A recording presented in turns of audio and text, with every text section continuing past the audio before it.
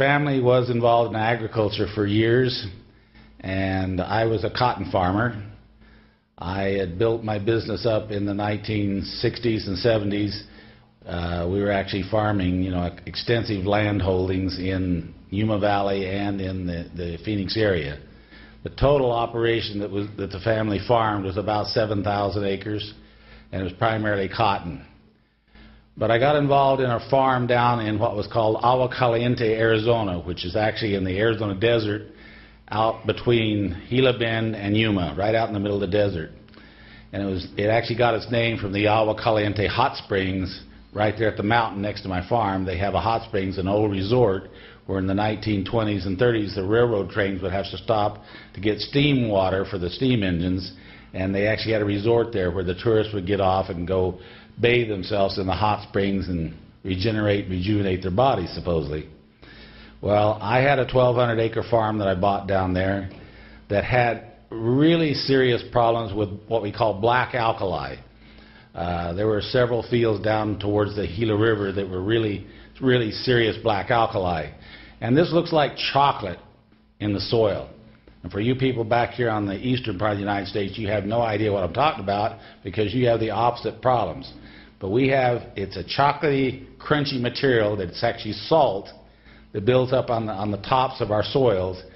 And when you plant, like for example, cotton, the cotton will actually germinate and get up about 5-6 inches tall and just will be stunted. It won't grow any further. And you put water on the soil, and the water just beads up and stands on the soil as if there was actually oil in the soil.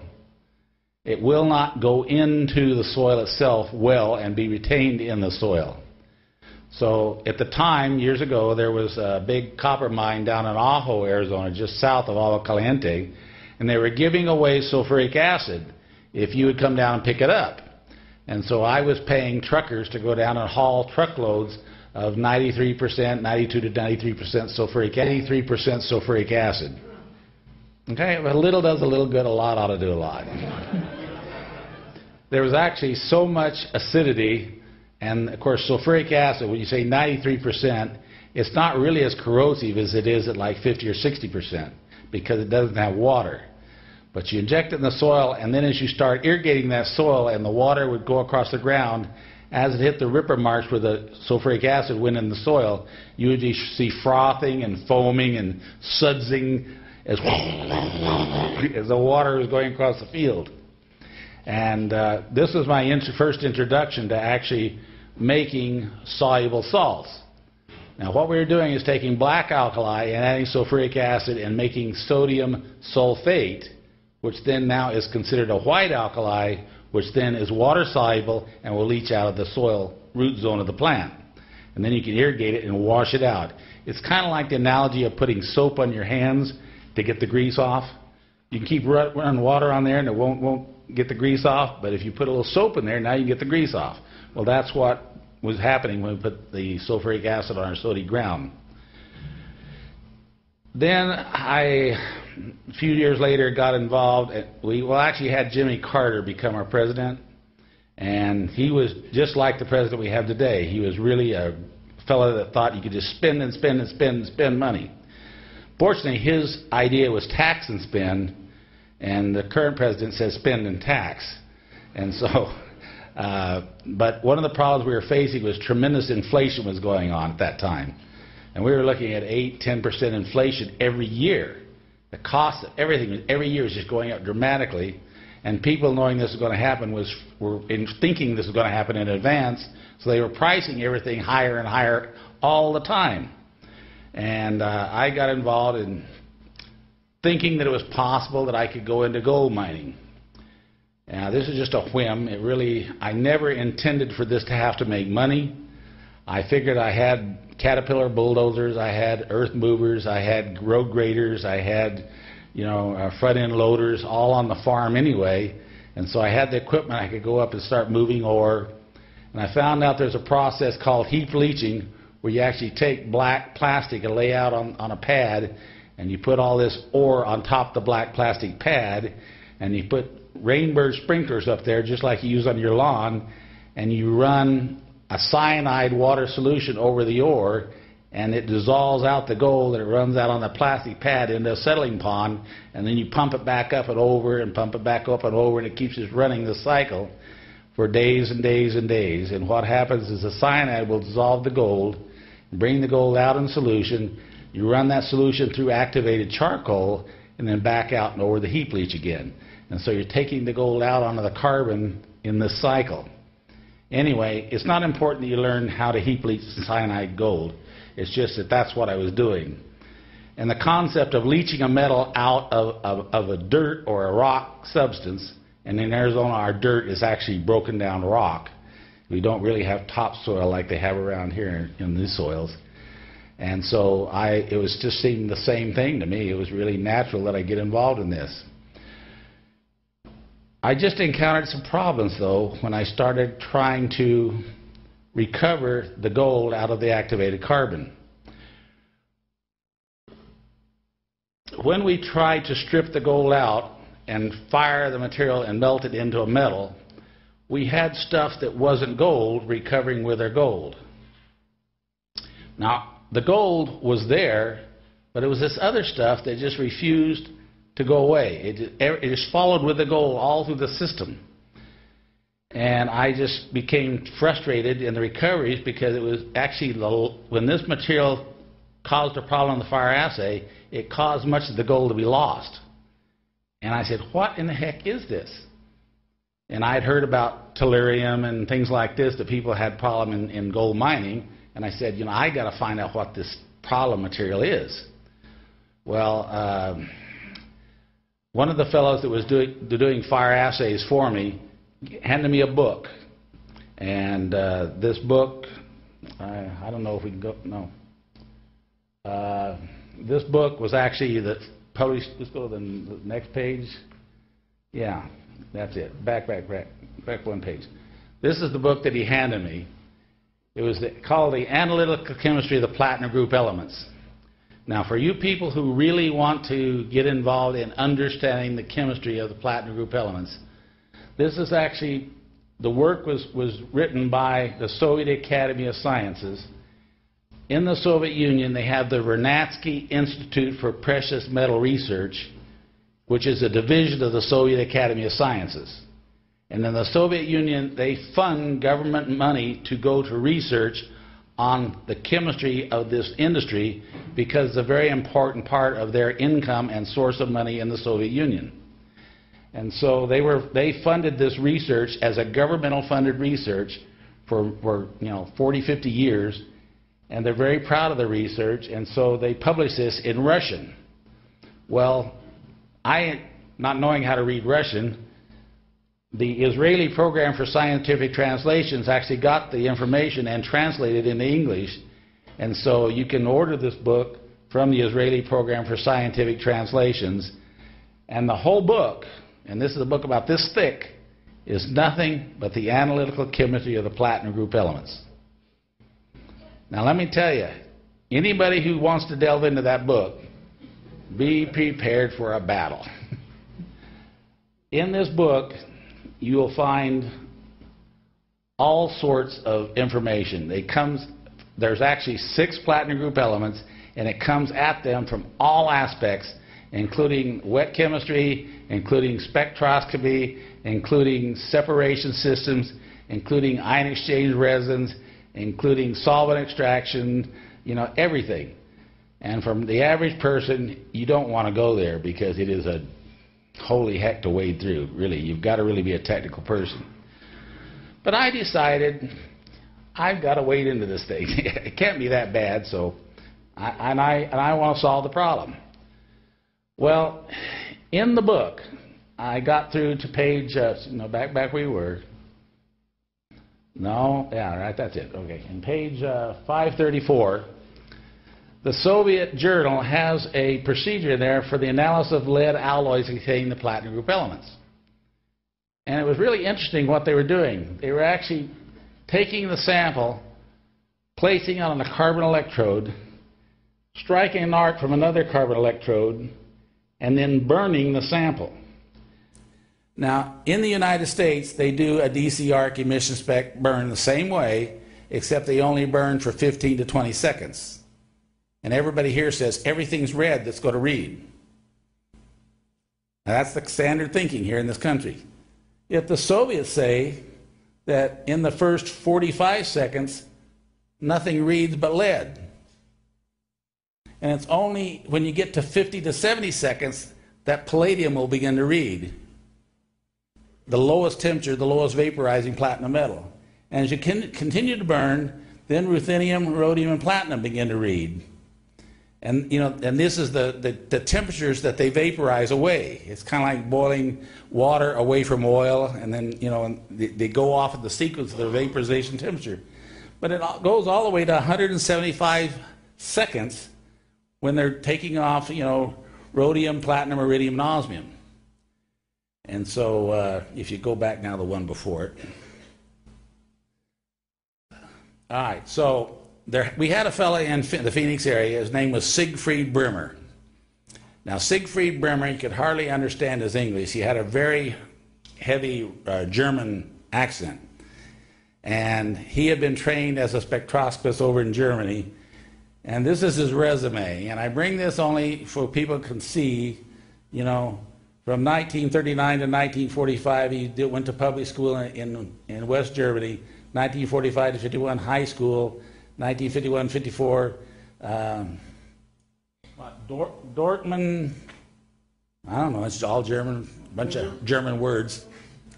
Anyway, in West Germany, a certificate of practical and theoretical training, and then his work history, 1954 to 59, his production of quality control and technician at the Portman-Norder, anyway, German.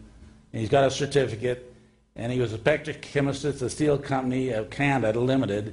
In 1966-68, he was a supervising spectrochemist at W. Kramer and Company, smelters and refiners of metals, copper, alloys. 68 to 70, a spectrochemist with Martin Marietta Metals Division. Anyway, you can see his credentials here. It's very immense. The guy has done a whole bunch of work, all with big companies. And he had letters of recommendations, which I'm not letting you see all that because it's too long. But everybody wrote him great reviews when he left the company and all. He is really a good spectroscopist. So, at the very end, when he retired as a chief spectrochemist, metals technology in California, he actually was building and designing spectrochemical equipment. And he's actually constructing equipment to do DC arc emission spec analysis. And he was given the machine that he had designed and built for the company to sell.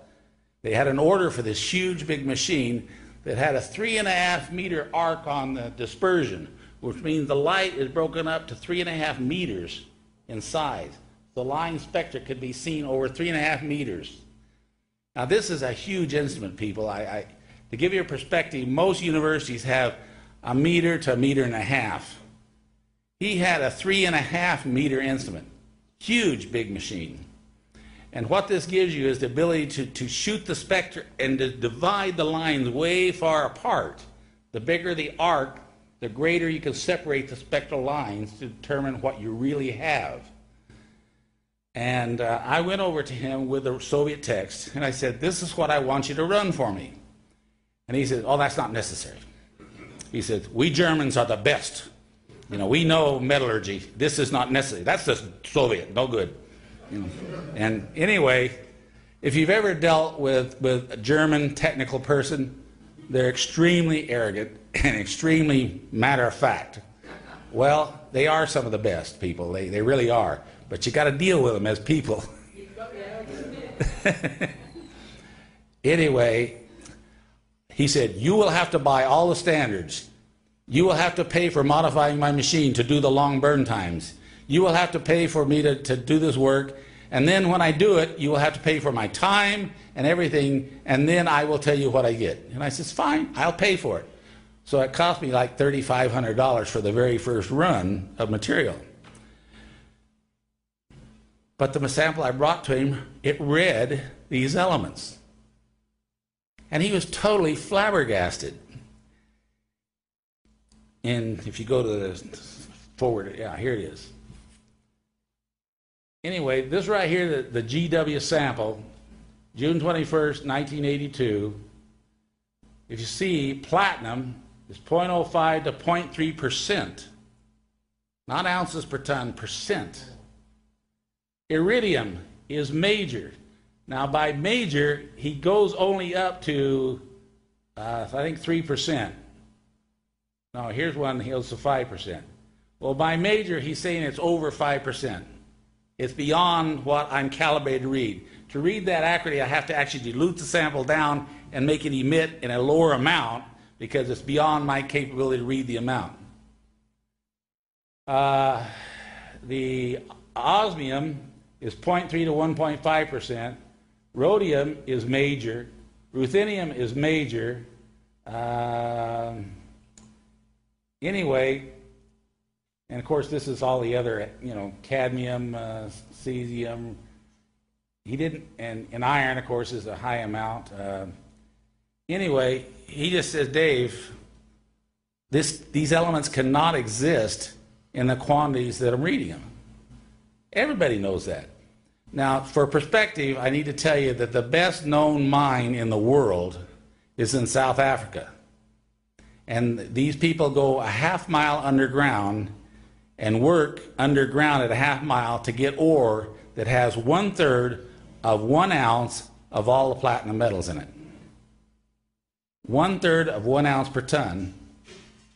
And this sample right here was actually an acid dissolution of a rock on the side of a mountain. Now, he had no idea how I produced this. He just knew I came to him with a sample.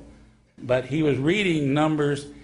And the amazing thing about this, people, is if you go to a spectroscopy, he'll say, well, maybe it was interference. Maybe it really wasn't these elements.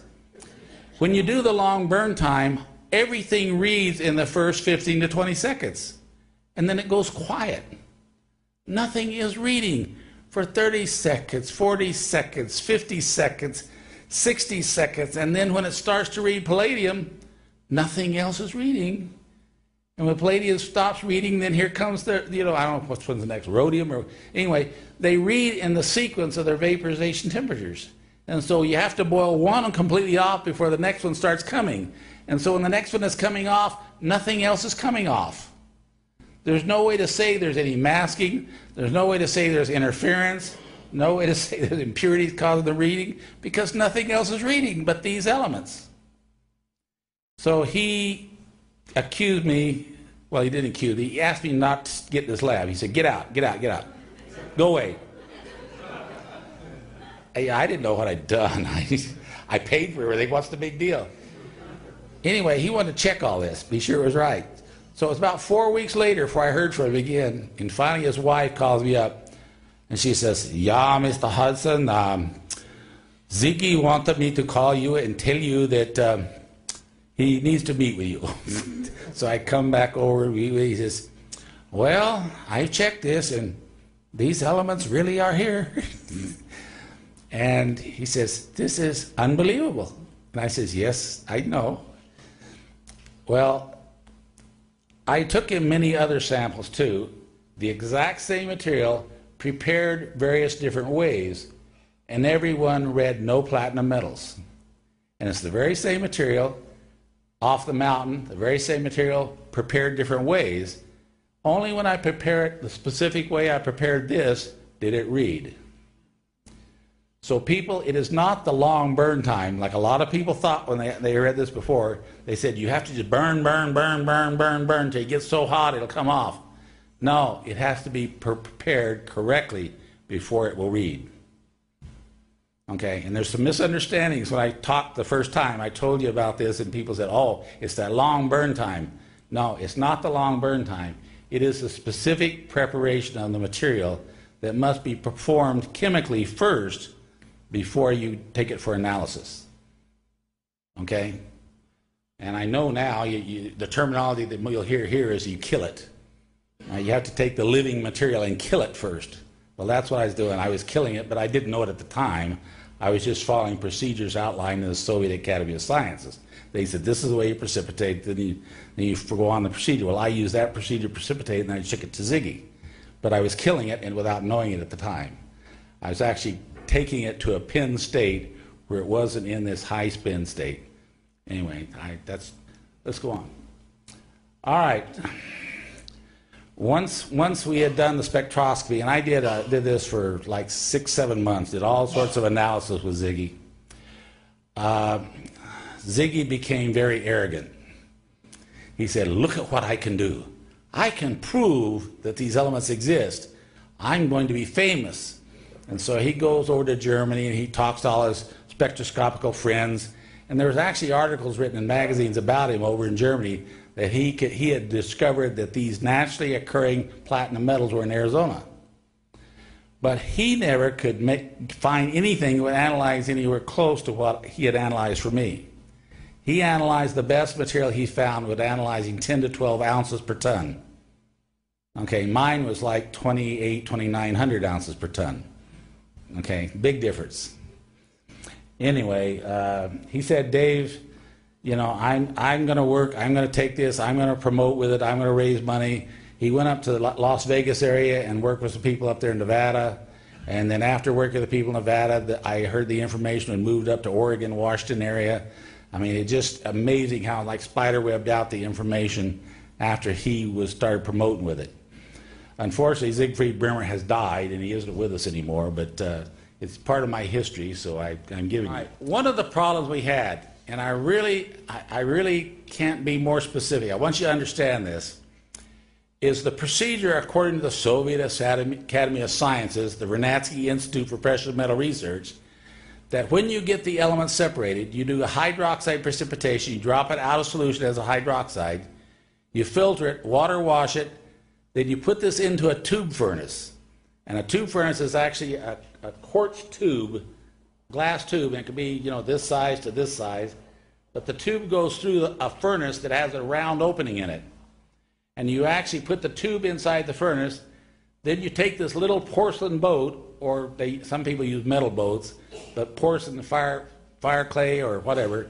Anyway, we were using high temperature porcelain boats. Put the powder that you've just taken out of the solution, you put it in this boat, you take a little metal push and you push the boat into the center of the furnace where it's in the heating zone.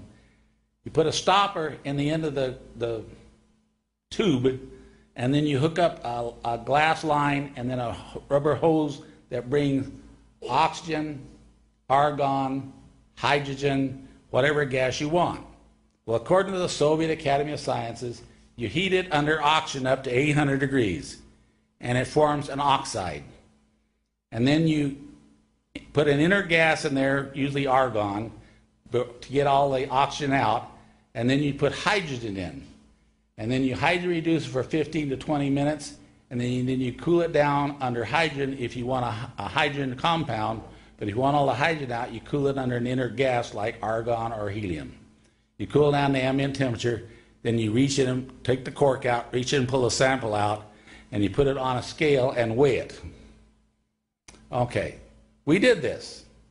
But when we hydroreduce it and then cooled it under argon, we pull it out in the air, and we took this cool sample, which is now room temperature, and placed it on a scale, and we have a little digital scale that weighs down to micrograms.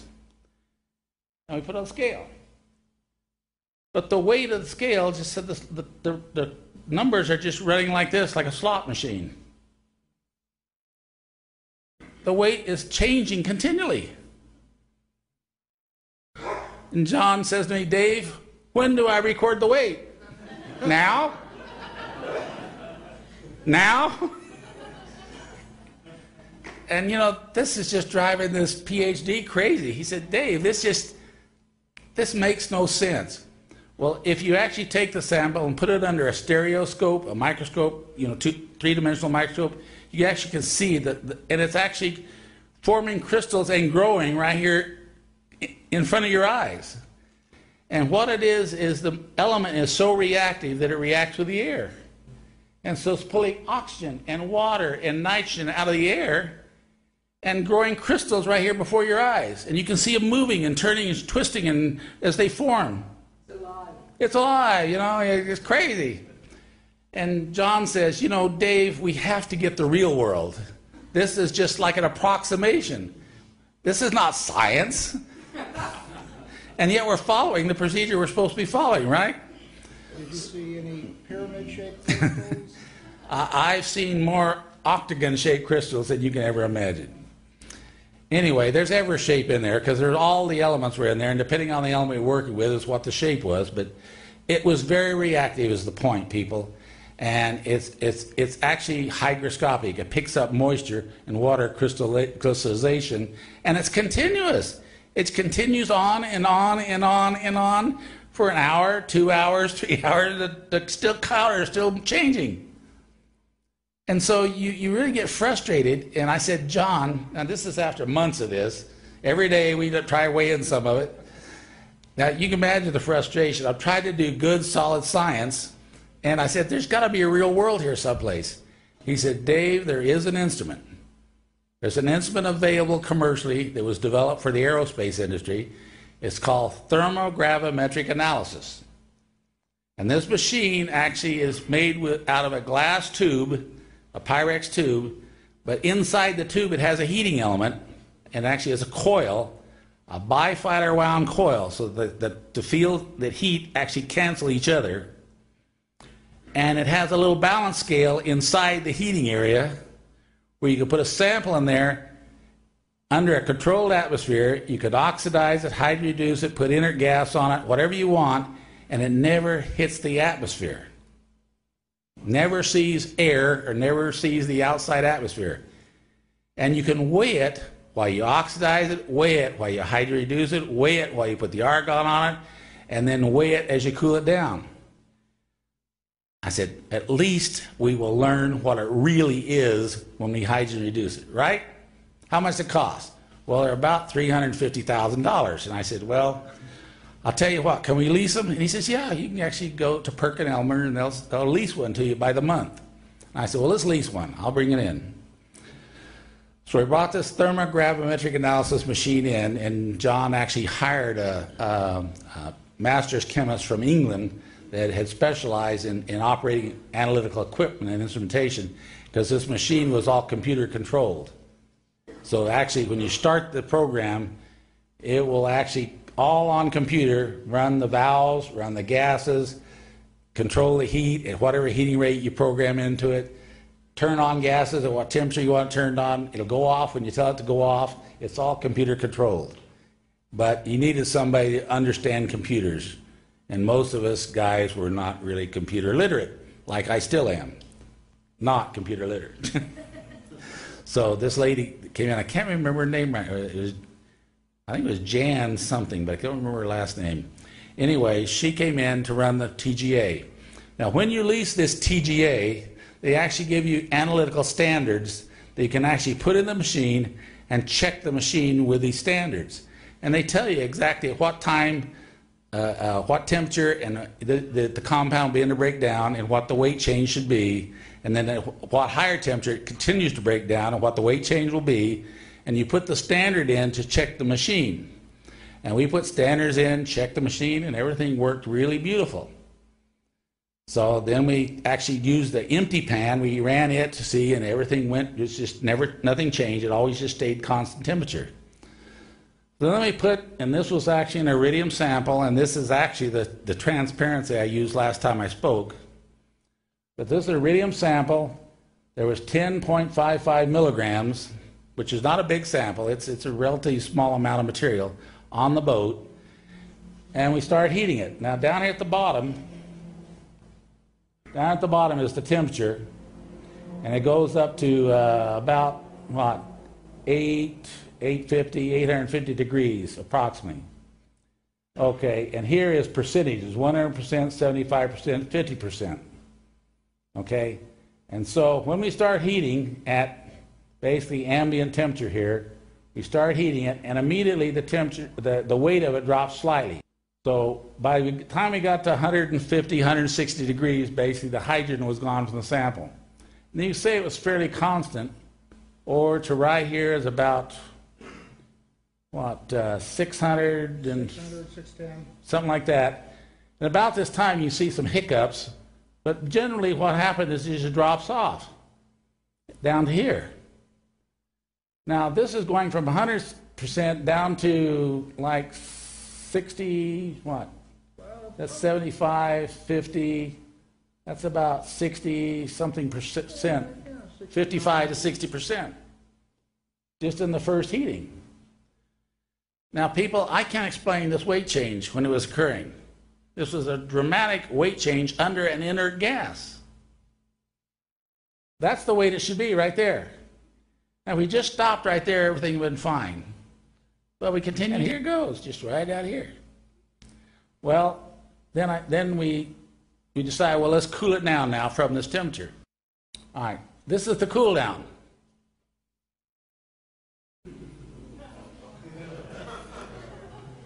All right. Now, unfortunately, when you start to go backwards, wherever you're at when you start, that becomes 100%. Because you're going this way now, okay? So really ignore what this reads over here. The important thing is, wherever we were where we stopped the other graph, that's where we start this graph cooling down. And we're cooling this direction, going this way.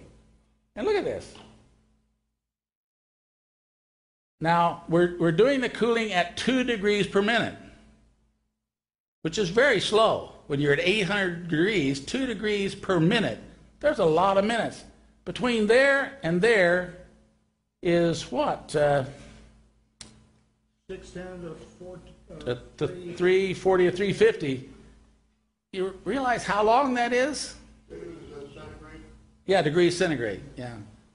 Laboratory people always talk in centigrade. I grew up with Fahrenheit, but all the laboratory people talk in centigrade. Anyway, you realize where that goes. If you project that all the way up here, and then it collapses, look at how far that goes. Now, everybody just said, well, there's something wrong with this machine. You know, something's gone wrong. There's just not reality here. And you know, that does happen. You know, so we said, we got to check this.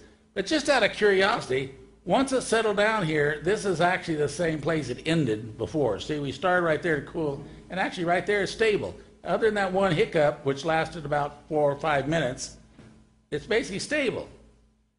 I said, well, tell you what, don't take it out. Let's just heat it again.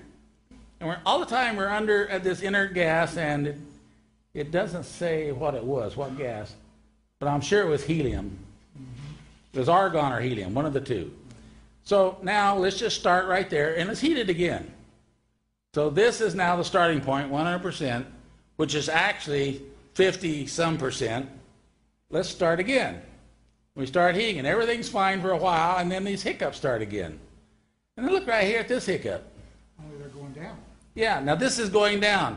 Now if you look at it, it's actually getting less and less and less and less and less weight, and then it goes right back to where it should be.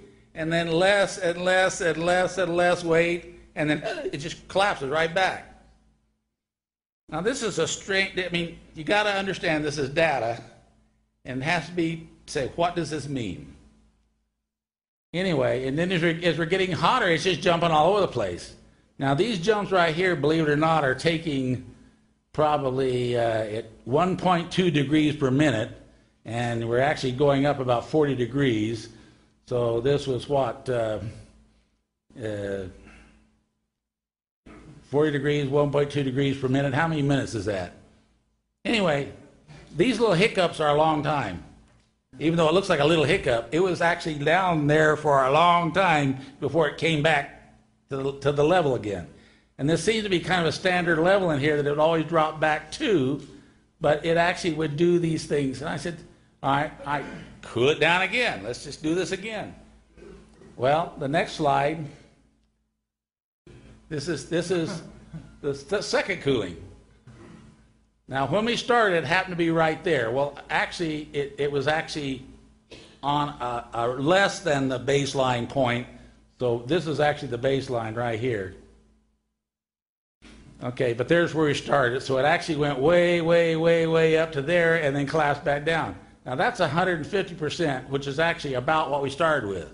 These weights here are not real. It can't be real, right? But that's what it's reading. But look at how far they're doing it. It's actually down to almost 200 degrees before it quits doing it. And the poor girl running this thing is just saying, this can't be. This just can't be. I said, well, tell you what, let's just keep going. Well, you imagine we killed like half a day already, you know. Let's go again. Just heat it again. So let's go to the next slide. All right, this is the third heating. You start off heating and everything is going along fairly stable, and then they start. And then look at this one right here.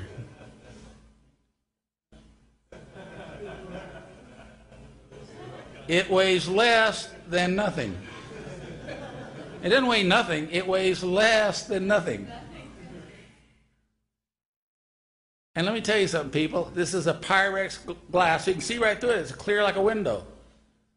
But when there is less than nothing, we look in the pan, there's nothing in the pan. Well, there's a reason for it, and what it is if you understand about superconductivity and flux fields, it's actually a flux field that we're talking about here. And it's building a field, and then when it collapses instantaneously, and then it starts building again. And it collapsed instantly, and then start building again. But it actually is flux that is interacting with magnetic field. However, the magnetic field is not supposed to exist here because this machine has bifilar wound heating elements, and there's no magnetic field produced by the machine per se. The only magnetic field we're talking about is the Earth's magnetic field. So I said something just didn't make sense. Well, it really wasn't that after all, but I'll get to that in our presentation here. All right, let's go again. This is the fourth heating. And you can see by the time it gets up to around 200 degrees, it's starting to do this. Now, 200 degrees, and look, it's weighing less than nothing. If the pan was in it, the pan is zero. And it weighs less than the pan weighs if it didn't have anything in it. Once again, and it's not there. You cannot see it in the pan. It's gone. And its weighable mass is gone. And the pan it's sitting in's mass is partly gone. Now that's spooky. All right, cool it down. Now, once again, we started it, so it was way down here. So anyway, this is the cool down. And look at these peaks that are going on. But you see that every time we do it, we're moving this further and further toward ambient temperature, is the point. By annealing it, we're actually coming closer and closer and closer to room temperature. Anyway, let's go. Do we have any more in this now? There should be a fifth one. Yeah. Let's go to the next one. All right, here's the fifth heating. And then we have a fifth cool down. Mm-hmm. And this is the fifth cool down. Anyway, this material was just mind-boggling. We must have ran this to 80 or 90 times. We actually ran it, and before we finished, we actually devised a little finger we could put inside the machine that when the material was gone, it would wipe through the pan and come back, just like a windshield wiper, to ensure that maybe it was there and just vibrating at frequencies we couldn't see with our eyes. So we wiped through the pan and then brought it back, and it was there. So it really left. It hadn't moved. It really was there, just not in these three dimensions. This is really important information, people, because the weight that we end up with here at the end versus the weight we started with is actually, reduces to like 56, 57% of the original starting weight. Now, just for the record, we take this material that weighs 56% of the metal, and we devised a way to take it back to metal, and when we take it back to metal, it weighs the 100%. And this is really perplexing for a trained chemist because he has to have a mass balance in all of his chemistries. And a mass balance, that's one of the things they teach you in the very beginning of chemistry. Keep a mass balance. And if you start with 100, you have to have 100 all the way through, and anything you add, you have to add to it. But you don't get less. And when it went from 100 to 55, 56%, this just really upset his apple cart. He said, Dave, this is not the physics that we have been taught in. Now, well, I'm just a dirt farmer. I'm not a technical person. I'm trying to understand this. You know, I'm just watching it all, and you know, I'm watching their response, and they're just blowing their minds. You know, at the time, I didn't understand the importance of this 56%. You know, I eventually learned what it meant when I filed my patents later. Which, let's go to the next slide. All right. Now, there's a gentleman by the name of Hal Puthoff, and he did a paper, and this is in March 1st, what? Can you read that, Barry? 89, I think. 1989. It's Physical Review A, volume 30, number 5, I think. All right. And it's entitled Gravity as a Zero-Point Fluctuation Force. Now, this man is a theoretical physicist by training. And I understand we have a couple theoretical physicists in the audience right now. Believe it or not, whether you're teaching art or you're teaching feng shui, it doesn't make any difference. You have a formal training in physics, you know, you can appreciate this man's training. All right, this man is a theoretical physicist. Well, I don't like theoretical people, basically, because they're theoretical. I like experimental, you know. But this man, I have a great deal of respect for. I can't understand any of this mathematics. Can you? Now, maybe our physicists back here can. I can't. I mean, this is really complex for me because it looks like Chinese writing to me, which is totally foreign, you know. But I have to show it to you because he did say something very profoundly important. It's a theory about gravity, and he says that gravity is not a field. Gravity can never be discovered out there in the universe someplace as a separate field because it doesn't exist as a field. Gravity is produced when the protons and neutrons and electrons of the atom interact with the vacuum energy. And everybody understands the vacuum is the vibrating material. It's everywhere in the universe. In other galaxies, every piece of matter all over the universe is running on the vacuum and feeding their energy off the vacuum. And that's why protons and electrons and neutrons run forever, because they're continually taking energy from the vacuum. And I don't know what the number is, but I read it someplace that in the vacuum energy, in 1 cubic foot of the vacuum contains more... 1 cubic centimeter contains more energy than what? No, somebody said it was all the nuclear bombs all exploded at once won't equal the energy that is in 1 cubic centimeter of the vacuum. Yeah. And if you were to presume that it lasted 8 billion years or something like that, it's more energy than the sun has produced or ever will produce before it goes nova. Okay. In other words, a lot. And for the newbies, this is a lot. Okay. And it's just science. Basically, everybody knows that there is such thing as the vacuum. It's the underlying vibrating frequency that is vibrating so subtly that we don't experience it in our macro three-dimensional existence. But in the world of the atom, it literally is running on it. It's the stuff that continually feeds the atom that means it runs for billions and billions and billions of years and never runs down. Okay? He said that if you calculate using all this wonderful mathematics that I don't understand, and I wish I could read this all to you, but what he's saying is that when you calculate mathematically, when the energy comes from the vacuum and creates what we call gravity, matter interacting with other matter in 3 dimensions gives us a certain quantity of gravity. But in this part right here in this paper, and you can find this or you can actually read it on this video screen up here, he says, but matter, when it's interacting in 2 dimensions, which is what I said my stuff theorized to be, resonating 2 dimensions, not 3 dimensions, that you have to correct it by a 5/9 correction factor. 5/9. So matter that's interacting only in this direction, like a superconductor, doesn't weigh what matter interacting in 3 dimensions is like. So you must correct with a 5/9 correction factor.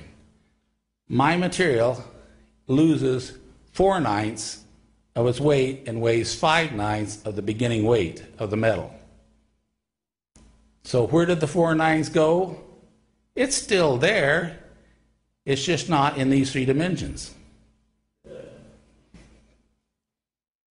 Now this is heavy, people. It's very heavy, but it also is telling us what gravity is. And remember, when you control gravity, you control space-time.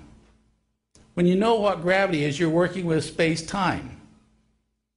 Now, if you could shrink yourself down to the size of an atom and literally walk inside the atom and be in there with the electrons buzzing around outside and the neutron, the protons right here beside you, you'll be in the world of the quanta.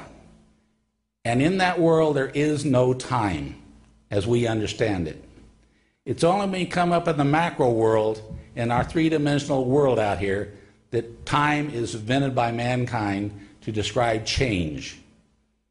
Water runs downstream at miles per hour or feet per second. You get old in years. Everything happens in time. But way down there in the world of the quanta, there is no time. And something I want to emphasize is a superconductor is billions and billions of atoms resonating in 2 dimensions as a harmonic unit. Literally, all these billion atoms are acting like one single atom. They're all in total harmony with each other and resonating in unison in 2 dimensions. So a pure superconductor should really weigh 5/9 of its beginning weight. Now, nobody has been able to weigh a type 1 superconductor when it's superconducting, because anything comes in contact with it warms it, and when it's got to be 4 degrees Kelvin, anything introduced into it warms it up, so it's a real problem to weigh at that temperature. But that's the theory that he has of gravity. The very fact that it... How warm was your superconductor? Well, at room temperature, the gold is at room temperature. Iridium is at 200 degrees. 200 degrees temperature, it's actually flux flowing. Now that's important information, people. Really profound information. See, yttrium, barium, copper oxide. Copper is one of these elements too, people, but when they build yttrium, barium, copper oxide, which is the type 2 superconductor, what they've done is created a yttrium, barium oxide that is like an egg basket, so that it can hold a single monatomic copper in that egg basket. Now, if you try to produce monatomic copper, it'll never stay monatomic. It keeps going back to diatomic or larger cluster because it's too small. But if you can create a matrix where that atom stays in that matrix, you literally can get a superconductor, because that atom resonates with another copper atom, resonates with another copper atom, and causes what they call type 2 superconductivity. I don't know what we call our stuff. It's just another form of matter. But science will name it eventually, I'm sure. Anyway, let's go to the next slide. That's an important paper, by the way, people. He's written a lot of good papers, but one of them is entitled Everything for Nothing. You know, but this paper on gravity is really profound, because he does theorize what gravity is, and we have proven with our testing what gravity is. That's what's important. All right. This is my patent application. Okay. I'm not going to show you all the many pages of it. I just want to show you this is the title page. We filed a patent on this material. And it was on all the platinum group elements. We're saying that they, in their monatomic state, if they're annealed, they go to this lighter color, virtually white on most of the materials, and they resonance connect in 2 dimensions. And in this form, they are not visible by X-ray diffraction, X-ray fluorescence, emission spectroscopy, atomic absorption, or even neutron activation. It isn't identifiable by DC arc, but it is identifiable by induction coupled plasma, which is one of the new technologies. It's just not receiving energy. Well, when you understand that a superconductor literally has around it a Meissner field, and it doesn't allow any external magnetic field to enter the sample. None. Not 99.999, but 100.000. No interference can enter the sample, and therefore it runs perpetually. A superconductor, when it started, literally runs forever and ever and ever and ever. It's billions and billions of atoms acting like one single atom, running forever. I've told somebody this in private discussions, but when I filed my U.S. and worldwide patents on this material, I described it as the ORM state. But I said that is the atom. Now, a mini-atom system of the ORM material I called S-ORMs. And I said it's like a superconductor. It resonates in 2 dimensions. Well, I used the word like a superconductor. And they let me file worldwide. Then like 5-6 months later, I find out through a communication to my patent attorney that they just found out that if it involves superconductivity, the Department of Defense has to approve it before he can file outside the U.S. But the patent office made a mistake and they let me file anyway. So now the Department of Defense wants to talk to me. And let me tell you, you don't want to get involved with these people. You got to have 50-man secretarial staff just to answer the paperwork. I mean, it's unbelievable. Anyway, they sent an investigator out to talk to me and my attorney, and I wasn't a public company. I wasn't a company. It wasn't even a company per se. I was a private individual, and there was nothing they could do to me. They couldn't control me. They couldn't make me do anything. They couldn't threaten me. I was a private individual. So what they did is they went back to the patent office. They said, look, and I was issued in probably 30% of the countries around the world. They just issued it, no problem. But in this country, and then in Canada, and I think England, and anyway, several other countries, they're bigger countries, they depend on the U.S. to issue before they'll issue. And so they're waiting for the U.S. to say, okay, we're going to let you have it. They said, Dave, before we let you go to a patent issued, we want you to take gold. Now, they specified gold, not iridium, not platinum. They said gold. We want you to take it to a laboratory totally not associated with you and have that laboratory make the white powder of gold. I'm just a dirt farmer. I don't know who to take it to. And I said, how about Argonne National Laboratories? Are they okay? Do they qualify as a credible laboratory? Your own national laboratories? And they said, well, I guess. What can they say? So anyway, I took this to Argonne National Laboratories. I met with Roger Popel. Yeah, Roger Popel, head of ceramics and superconductivity at Argonne National Laboratory back in Chicago, just outside of Chicago. Boy, that's a cold place back there. Anyway, he said, great, Dave, you know, I think this is really exciting. You know, he thought it was neat, and I told him about some of the phenomena we observed. He said, Dave, this is really exciting. But he submitted it for approval, because it has to be approved by his Department of Appropriations that pays for everything.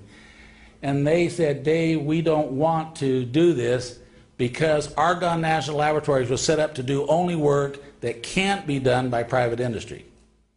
And so they said, you really ought to take it to a private company. And I said, but Roger, I don't know of a private company. Who do I go that's somebody totally independent of me that's willing to do this? And so he said, look, Dave, I know some people that used to work with me here at Argonne that are back in Massachusetts that are willing, that I'll call and talk to, and they'll do this for you. And he said, I know a guy, he worked with me here at Argonne. His name is Stephen Daniluk. And so this right here, he said, I am very sorry to inform you that the careful review of my proposal for the work on ORMS, Argonne management has decided that Argonne's capability in this area is not sufficiently unique for Argonne to undertake the proposed work. I think my enthusiasm for this project work blinded me to the simple fact that they are correct in their judgment. In particular, the University of Illinois Chicago has all the instrumentation and integrity you require. I suggest you contact Professor Stephen Daniluk, University of Chicago. Well, Stephen Daniluk, when we contacted him, he gave me his address, his phone number. I called him, and he was working on another project right then. But he says, I have an associate, a Michael McNallen, that I work with that will do it for you. So Stephen wasn't able to do it, but then Michael McNallen said he'd do it. He'd sign the affidavit and send to the patent office. So if you go to the next page. All right, this is Michael McNallen. This is his resume, which I only provide to you for you to see that he has a degree, high temperature chemistry of materials, including injection, re-refining of liquid metals, solution and corrosion of metals and alloys, high temperature corrosion in halogens containing environment. Anyway, his experience, University of Chicago professor of material sciences, Center for Advanced Materials in the Pennsylvania State University, visiting professor, University of Illinois at Chicago, associate professor of metallurgy. Anyway, those are all his credentials. The education, Massachusetts Institute of Technology, PhD in metallurgy. So the only reason I can give you this paperwork is this is the guy we went to confirm that yellow gold could be made into the white powder gold and to report that to the patent office. Okay? A lot of you people said that other people hadn't provided credentials. I'm giving you credentials for my work. It's not my work, it's their work. Anyway, this is his affidavit, which is not all of it, but it's the relevant part. I couldn't get it all on 2 pages, so the notary and all is over here for you to see. But anyway, what it boiled down to is he took the yellow metal, he bought the gold, he actually made it into the white powder, using procedures that I provided to him over the phone, and he's confirming that it analyzed to be exactly what I said it would analyze to be, silicon aluminum. And he says, I have no explanation for this because it began with gold. I used not reagent grade, he used electronic grade chemicals, which is even purer yet. And he says, I have a white material here, and it literally, it analyzes exactly the way Mr. Hudson said it would analyze, and therefore I cannot say that he is not correct in what he's representing. Signed it and notarized it and sent it to the patent office. Well, then the patent office decided they wanted me to do something else for them. I know this is the Department of Defense, and what they're trying to learn is everything about it. Okay? Now they dictate to me that I must take gold, white powder, and convert that back to yellow metal.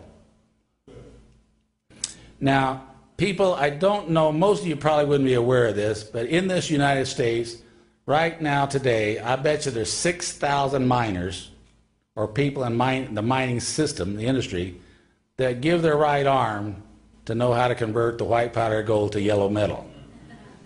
Believe me, there are people out there, and these are some wacky people, some of them. Anyway, just for the record, I want to show this to you too, people, because this is another instrumental analysis. This was actually performed for me, Mark Scudder of the Laura Scudder potato chips family. He actually, his mom started Laura Scudder potato chips, but his family was literally Allied Signal in Long Beach, California. You all know Signal Oil, Allied Signal? Anyway, big money, very wealthy people. Anyway, they have connections with Allied Signal. When Allied Signal actually merged and went together with, who was it? Anyway, I don't remember now. Anyway, we had them do this. It's called differential thermal analysis, DTA. And what this first line is a heating of the pan up to temperature, which is just simple, heating a pan up to temperature and monitoring the temperature and seeing the heat that goes into it. When you put our material into the pan and heat it, this is the way it looks. So what happens, it starts out, reasonably the same, but right here, it really, you have to keep heating and keep heating and keep heating, and it's not getting any hotter. And then finally it starts climbing up, and then finally it comes back, and from here on it's normal. So what I did is I put these two transparencies on top of each other for the next slide. And just go to the next one. All right, and I apologize because when you put them on top of each other, you're kind of messing up the letters. But you can see the difference in it now. It actually comes back together here, but it's really apart here, and then it comes back. Well, what does this mean?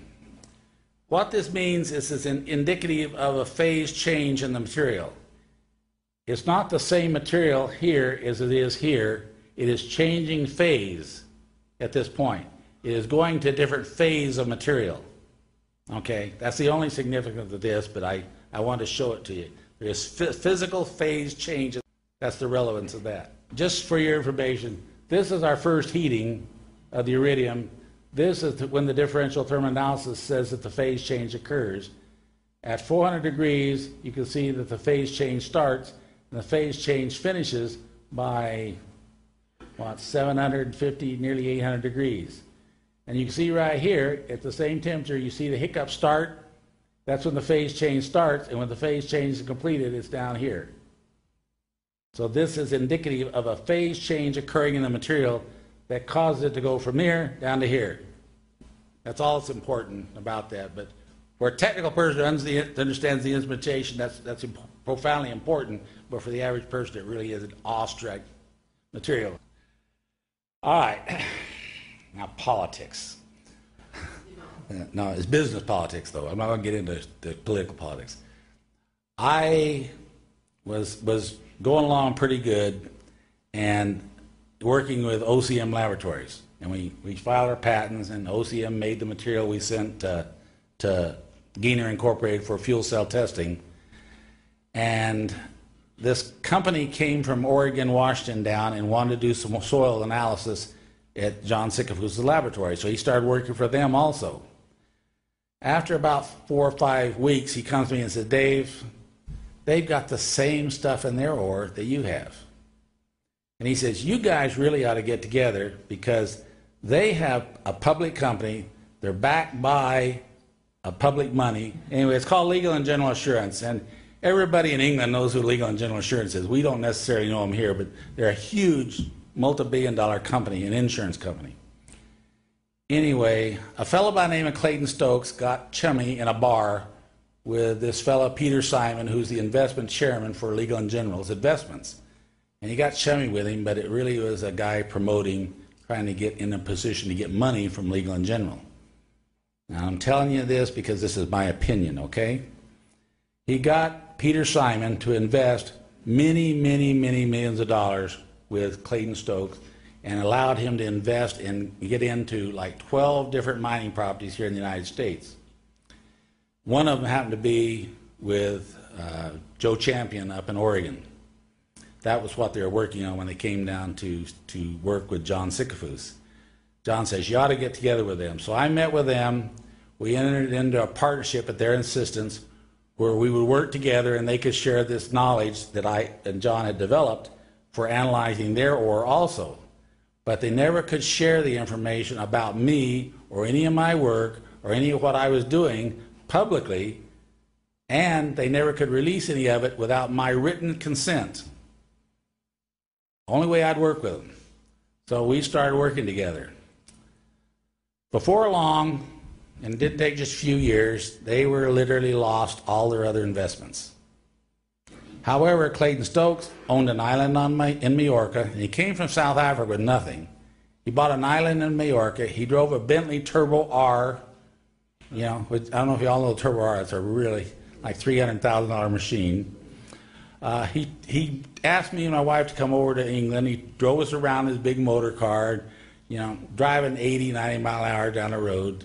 Takes you to all these ritzy places and clubs where he's in, you know, and, you know, putting on the airs with us. My wife, she's a very private person. She did not like this at all. She was nice, but afterwards she says, Dave, I just don't like this. It's just not what I want to do. Anyway, they lost all their other investments. Peter Simon was really in hot water with Legal and General Assurance. They had dumped so many millions into this Clayton Stokes, and it all was gone, all in Clayton's pocket, and nothing working as far as a business. They said, we've got to save our company, and the only way we can do that, Dave, we have to be able to talk about what we have done with you. And I said, well, fellas, I will not allow an investigation or an evaluation. And they want to do an evaluation of my work. And I said, I will not allow an evaluation of my work to be performed by some university professor. Somebody just read about this in a book. If you want to evaluate me and my work, years of work here, It has to be by somebody who's literally had rolled up their sleeves and had hands-on experience in this area. Not somebody who's read theoretical papers, but somebody's actually done it. Somebody's actually refined rhodium and iridium and platinum and palladium and gold.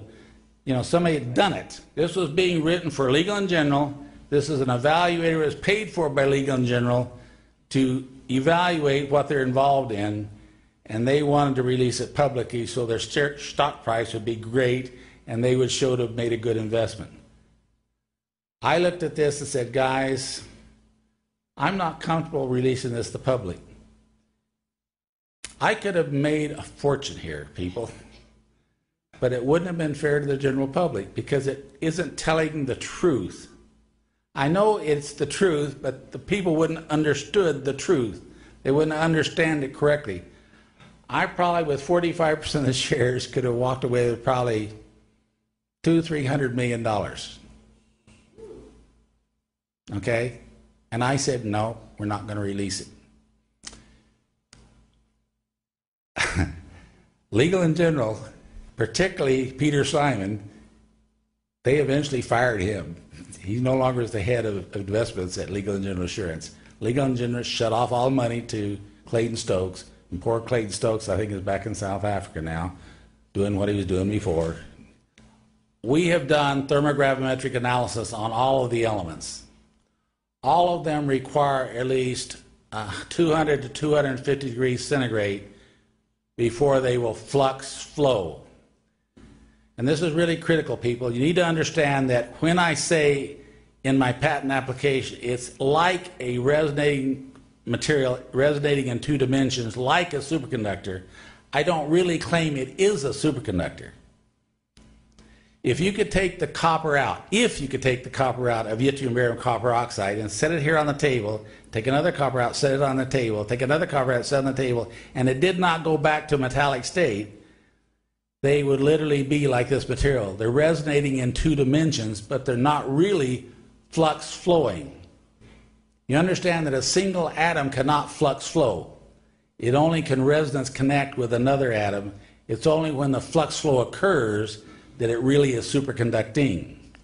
My material, when it loses weight and becomes a white powder, is like a superconductor. It is resonance coupling with the other atoms next to it, but it's resonating in 2 dimensions only, not 3, but only 2, but it is not flux flowing. When the flux flow starts is when you start getting these spikes like this. That's flux flow. Okay, that's when literally light is flying inside the superconductor. So the initial formation of the ORMUS material, it is not a material resonating in 3 dimensions, only resonating in 2 dimensions.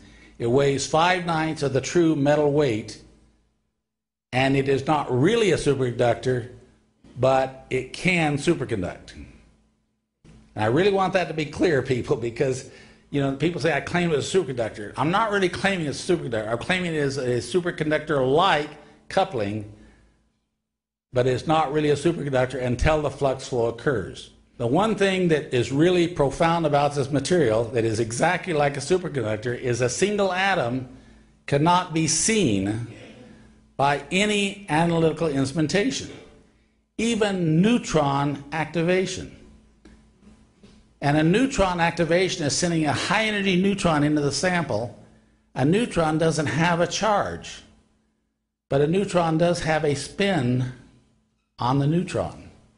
And a superconductor is so sensitive to magnetic fields that the spin on the neutron is deflected by the superconductor. You cannot analyze a superconductor when it is superconducting because the energy can't get to the atoms themselves when it's superconducting. Our material, each atom is like a superconductor, is invisible to all instrumentation that does analysis that I know of today when it's in this white state. Okay, this is really a key piece of information. I want you people to profoundly understand this, okay? When the flux flow occurs, then it is superconducting. Okay, then it truly forms a Miser field around the whole system, and then it literally starts weighing too much or too little. But when it's resonance coupling, it just loses weight.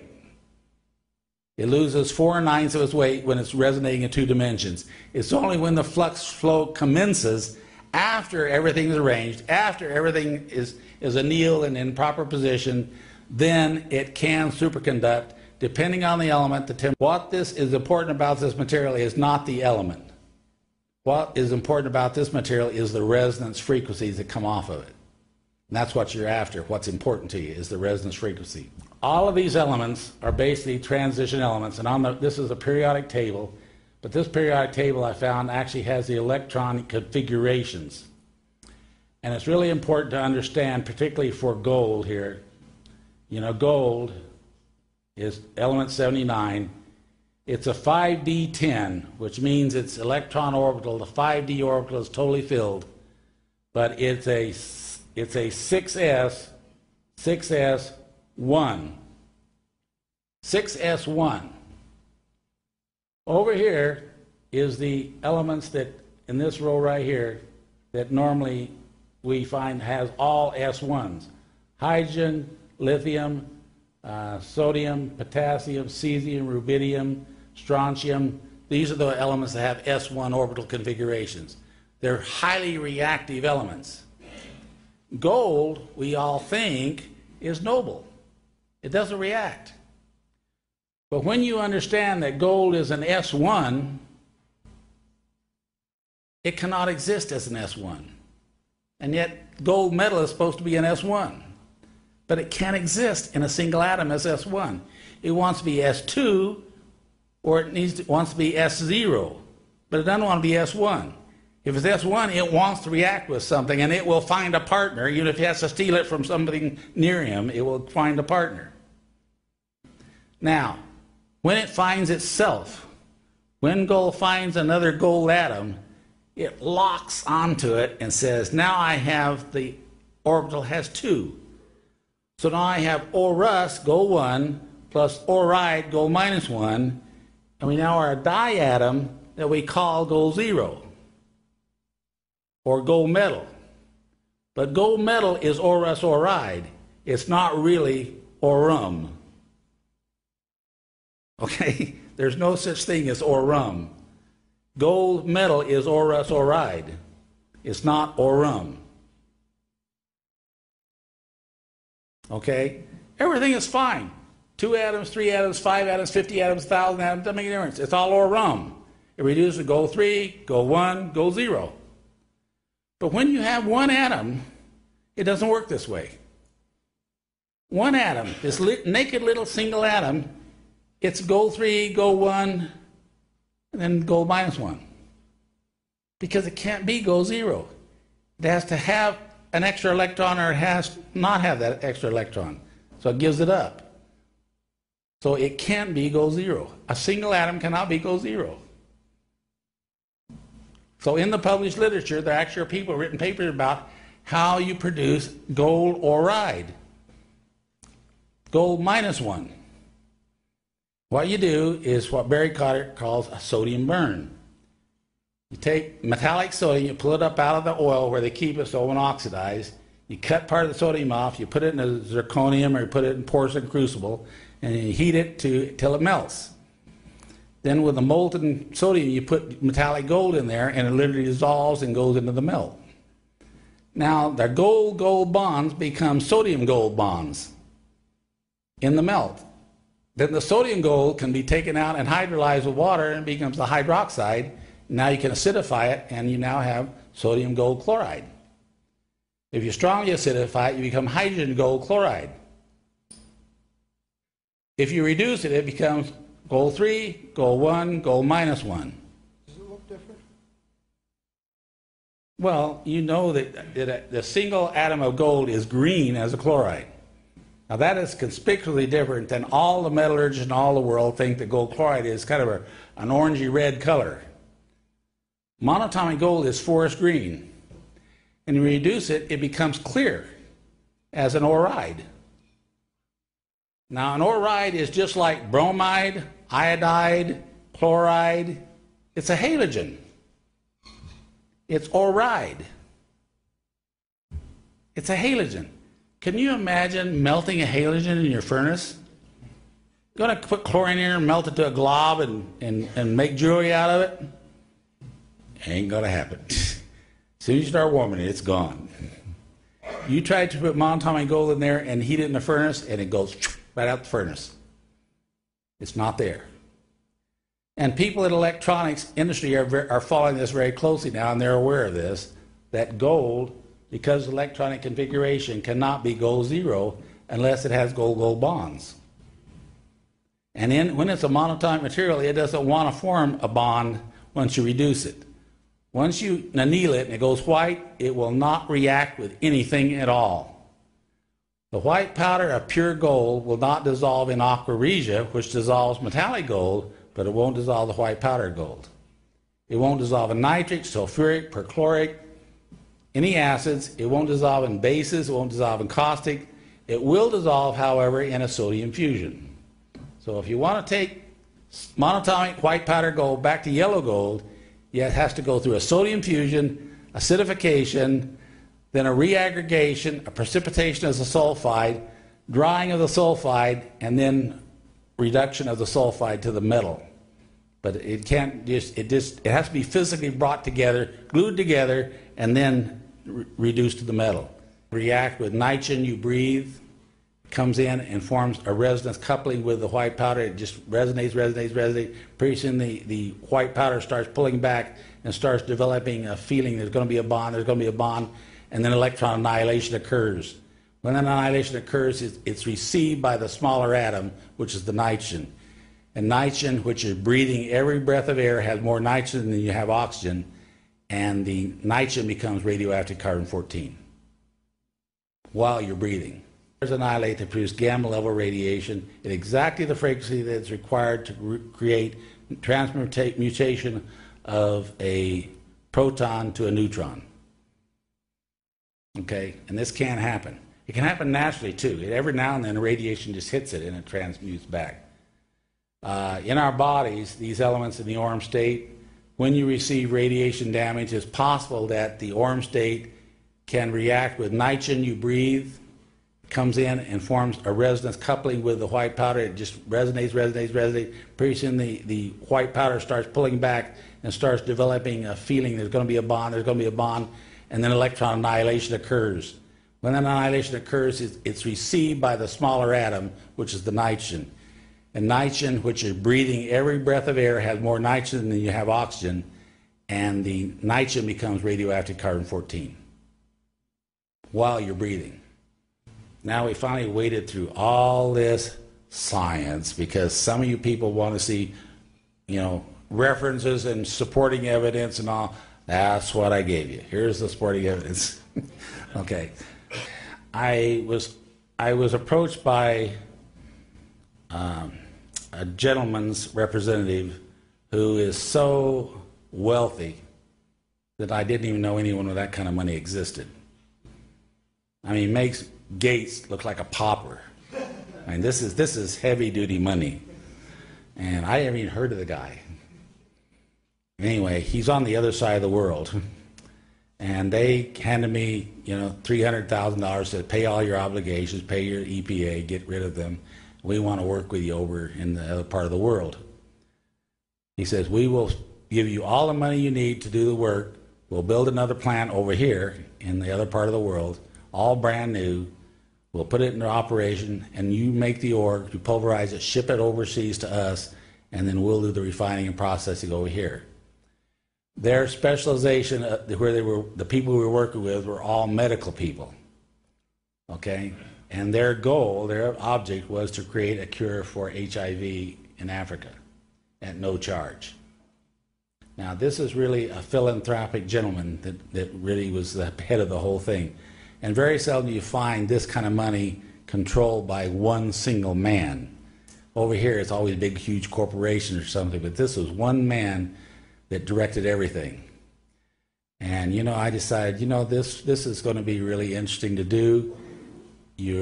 I got to have dinner with him whenever I was over there. I sat at a big round, 30-foot round table with the heads of state from China, the heads of state from Thailand, and the heads of state from Japan, the heads of state from Korea. were all there at his round table as I was eating dinner with him, and my interpreters were there.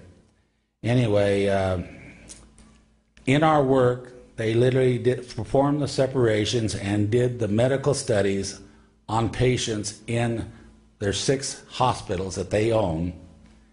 And the one hospital they built in Beijing as a gift to the Chinese government for the Olympics. It was a gift. They gave them a brand new hospital, totally equipped with instrumentation and everything. But they brought me over there and I worked with these people and we administered these materials as pure elements to various patients with all sorts of diseases and illnesses to see the effects. And while we were administering it to them, we were monitoring the DNA, we were monitoring their conditions, and we began to give low doses. We were giving placebos, we were giving double-blind studies to them. We were just doing everything, to see what would happen, what the effects would be. It was used on plant tissue, gardens, hydroponics applications, everything. These people are doing just profound things. I needed to have the knowledge and understanding, but I promised I would not use their name and not divulge specific information. So I can't tell you, due to the relationship I have with these people, and that's why you haven't seen me for 12 years. Okay, I apologize for it, but it was necessary to get this work done and to witness it. What we decided, and this is important, I think, for my thinking, is that this really should not be thought of as medicine. Okay? Our thinking today is you have something wrong with you, you want a medicine to cure the problem. We should not think of this as a medicine. Now, this is my opinion I'm giving you right now. You should think of this as a transmutating material for mankind, because the effect on your body is a holistic effect. It's not just a disease effect. When it was given to patients that have cancers, basically it stimulates the immune system dramatically, but it also speeds up the cancer, because the cancer is part of the living body. Like it or not, it's a healthy cell that's gone crazy, but it actually speeds up its activity also. If you take the patient off before he is cured of the cancer runs rampant through his body at a much faster rate than it was running before you got a hold of him. So our conclusion after doing all the work, it's great for HIV. It really stimulates the immune system. If he doesn't have anything else wrong with him, it's great for HIV. But it really should not be thought of as a medicine or a cure. It really is about literally filling your body with the Spirit, not a medicine. Okay? We know that in the Western world, science does not acknowledge the Meister field around our bodies. The Meister field is not an electrical field. It's the way people describe it because they don't have any other term, any other way to talk about it. But the aura, or the field around our bodies that exists around our bodies right now, is a non-polar field. It doesn't have a North Pole, it doesn't have a South Pole, it just exists around our bodies. In the eastern part of the world, they have known this for thousands of years, and they call it the chi. Okay? And they have their medicines that they don't describe as, the polysaccharides or, whatever. They actually talk about it as the vibrational frequency of the chi. And when you have a disease where the chi is affected in your body, you need this material because it contains the chi you need for your body. Prana. Or prana. I don't want to get into semantics here, but they literally don't think about it as a medicine in the traditional Chinese medicine. All right. Over here, scientists don't even consider that there's a field there.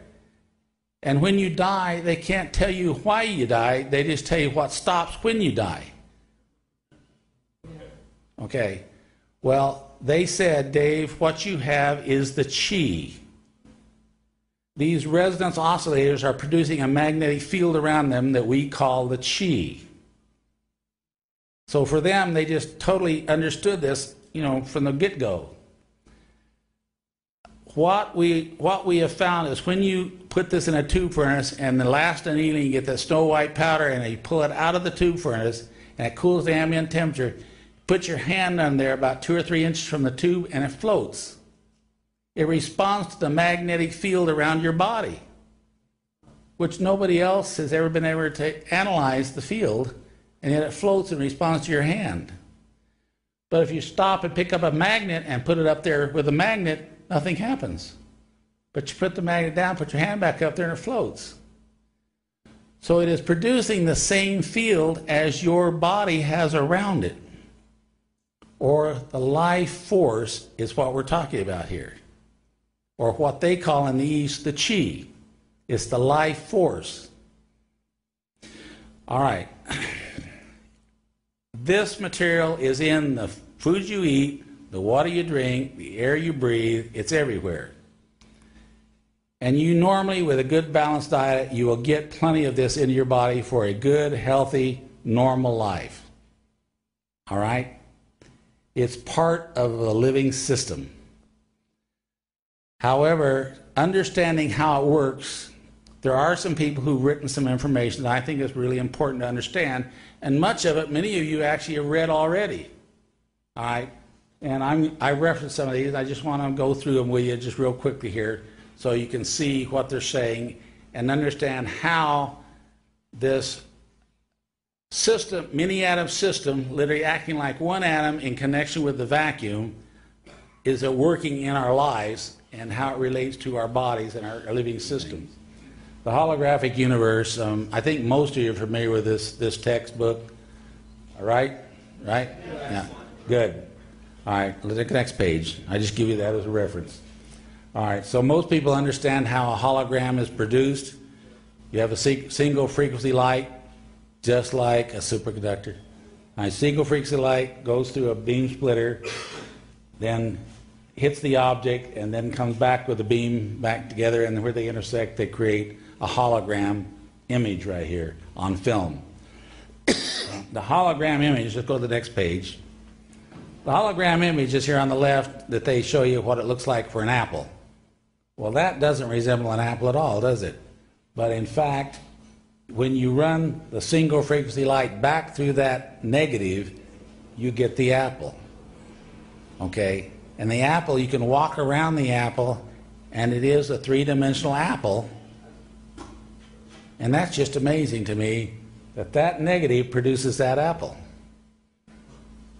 But it has encoded in that negative all of the information about that apple is in that film right there. Not only is it in that film, but let's go to the next slide. If you take a little piece of the film and shine the same laser frequency through a little piece of the film, you get this apple again. So the information is not in the whole film necessarily. It's in any piece of the film. All the information is there also.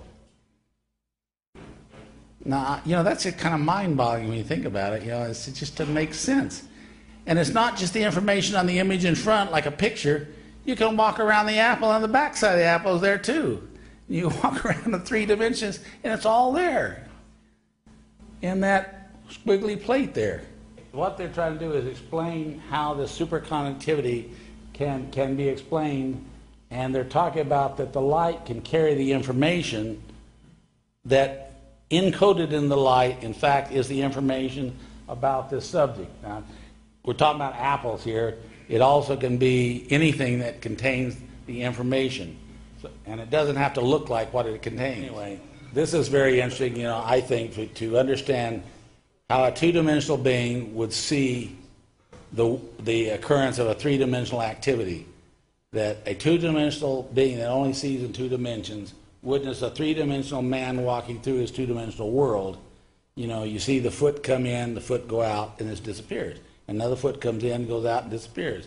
Foot comes in, goes out, and it disappears. It's not really gone. It's just not in your two-dimensional world. Well, when you live in a three-dimensional world and something disappears from your three-dimensional world, it's still there. You just can't see it in your three-dimensional world because it's out there in a 4th dimension. Understand? It's still there. It's just not there in your three-dimensional existence. just like the foot is still there, but in another dimension, not in your two-dimensional world. Now in our three-dimensional world, the foot goes through it, but as it goes out, you don't see it. Well, it doesn't mean it's not there. It's just not in your three-dimensional world. Here, 0 equals minus 1 and plus 1. People have asked me, where is the 0 point? And I tell you, if you get a chart, you can find a chart that has all electromagnetic spectrum on it, everything beginning with radio waves and tire waves all the way down to microwaves and gamma radiation, a whole chart. Where are you going to find 0? It is between plus 1 electron volt and minus 1 electron volt. There is no half electron volt. Mathematically, you can calculate it and come up with a half electron volt, but there's no real half an electron volt. There's 1 electron, or there's a minus electron, but there's nothing in between.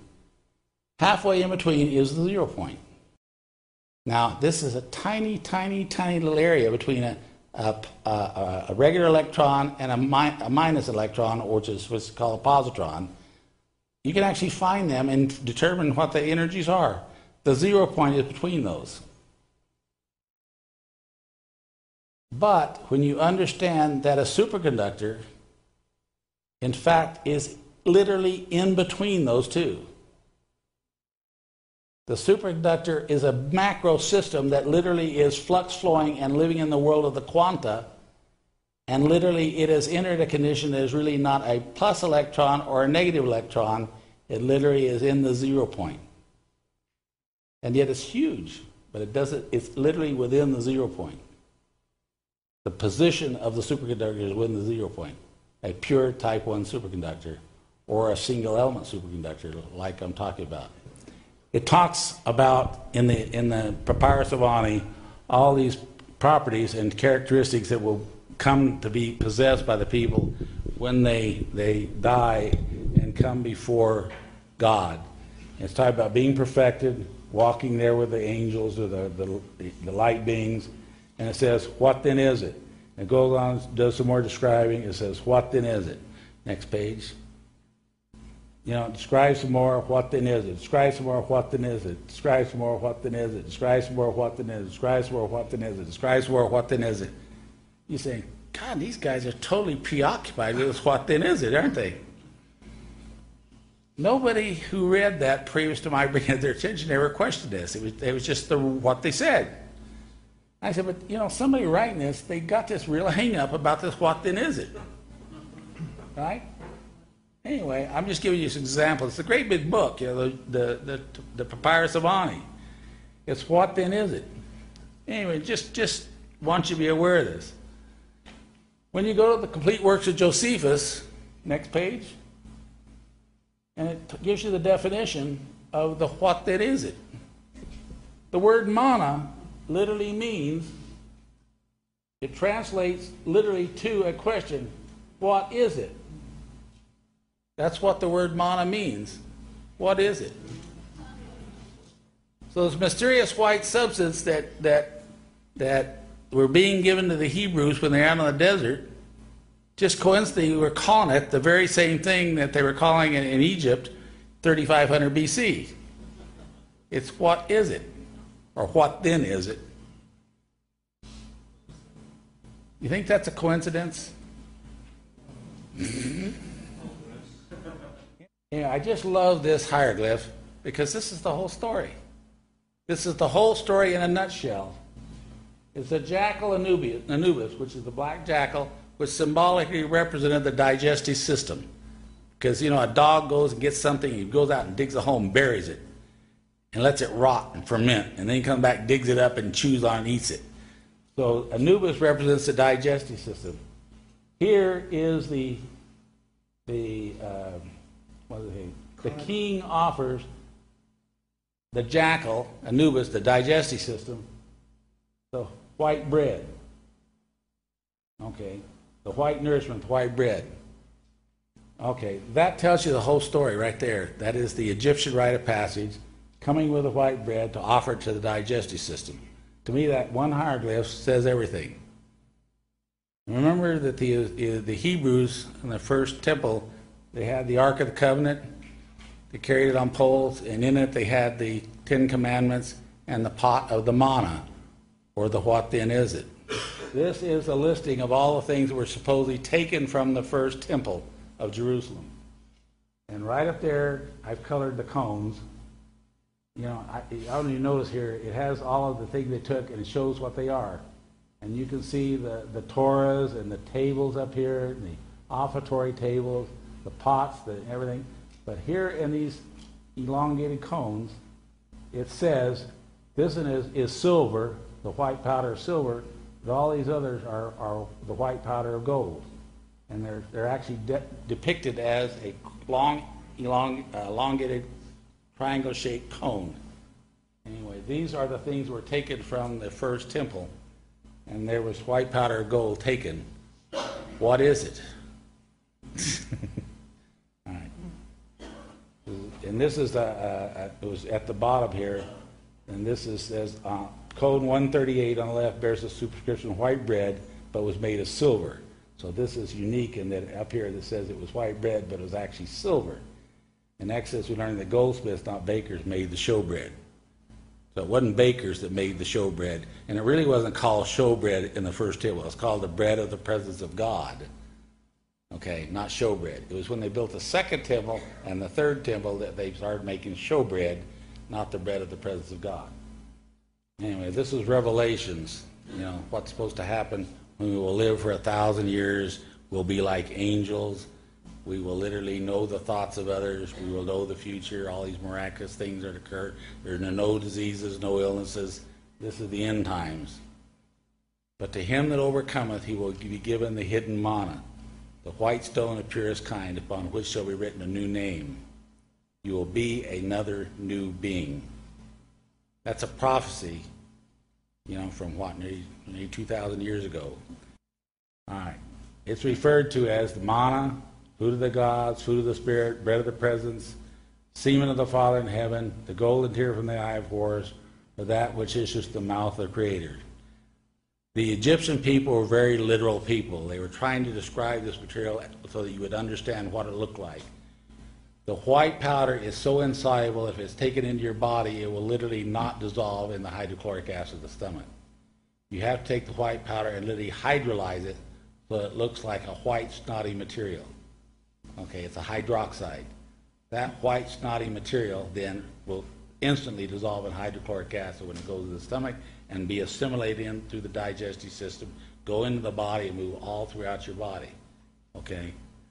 And so it was referred to by the Egyptians as the semen of the Father in heaven. And in the Egyptian rite of passage, you literally took into your body the semen of the Father in heaven.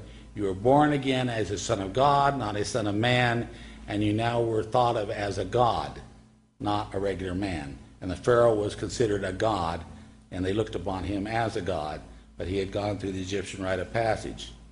All right. You've seen the golden tear from the eye of Horus. You've seen it depicted.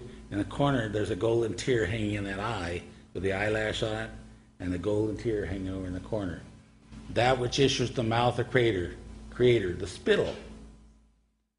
It talks about it being the semen of the Father in heaven. These are all ways of describing to you what it looks like. This hydrated oxide of gold looks like semen, okay? And they were literal people, so they weren't trying to be crude. They were just trying to let you understand what it literally looks like. The whole idea of someone claiming to be born again as a son of God, you know, in the Melchizedek priesthood, in the Melchizedek priest once a week would bring the manna and set it in the offering bowls on the golden table behind the veil of the Holy of Holies. And once a week they'd come, and anything that wasn't gone they would take and ingest themselves. Then they set more out for the next week. And this is what they did in the first temple. The Melchizedek priests supposedly could read people's minds. They could see the future. They knew all things. Anyway, my objective right here, and I want this to be very clear, I didn't speak for 12 years. But what I've seen in all our medical work is that this material, when we analyze using thermogravimetric analysis on the iridium, rhodium, platinum, palladium, gold, and silver. What we find is all of them superconduct, but most of them are 200, 300, 400 degrees centigrade. Gold is the only one that superconducts at room temperature. Gold will literally superconduct at body temperature. Gold is always referred to, no other metal, gold is referred to, other than this one issue where it said silver. And it's possible silver might work also, but I know gold works. Gold will be absorbed by the body. It is not a heavy metal. It will be taken in the body, and it literally will flux flow, not resonant couple now like your body function. It will flux flow within your body, and you literally will develop an aura that is maybe 50 times what you have right now. Okay, that's what literally is said will be coming and will change people to their original state of being as they were meant to be, as they were created to be, and all of the DNA will function, and you will physically not be recognized by people who knew you before you took this. You have to fast so there's nothing else in your digestive system. You have to take only the semen of the Father in heaven, or the bread of the presence of God, or whatever you want to call it, in your body in mega amounts. We're talking about at least a gram and a half of white powder, hydrated with water, at one time taking it, to get enough of it throughout the body that it looks like it will be literally capable of literally a superconductivity in your body. Okay, not resonance coupling. And that's why I wanted you to understand, people, when it goes to the 4/9 loss, it's a ORM state. It is now resonance coupled at 2 dimensions. When you see those jumps of the flux flow, that's when it's superconducting.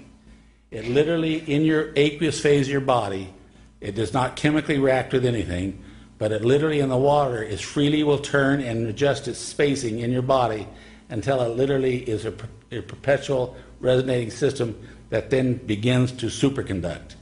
And when it begins to superconduct, you truly will become a light being, and you will appear to glow when you walk in the room. You will be one with the Godhead, as he said. All knowledge, all past, and all future is there in the vacuum. And when you have this superconduct body, you literally are one with the Godhead. You are one with the vacuum, and you don't have to read a book. You don't have to study anything. You have all knowledge and all understanding. You literally can read the minds of other people without talking. You don't have to eat again.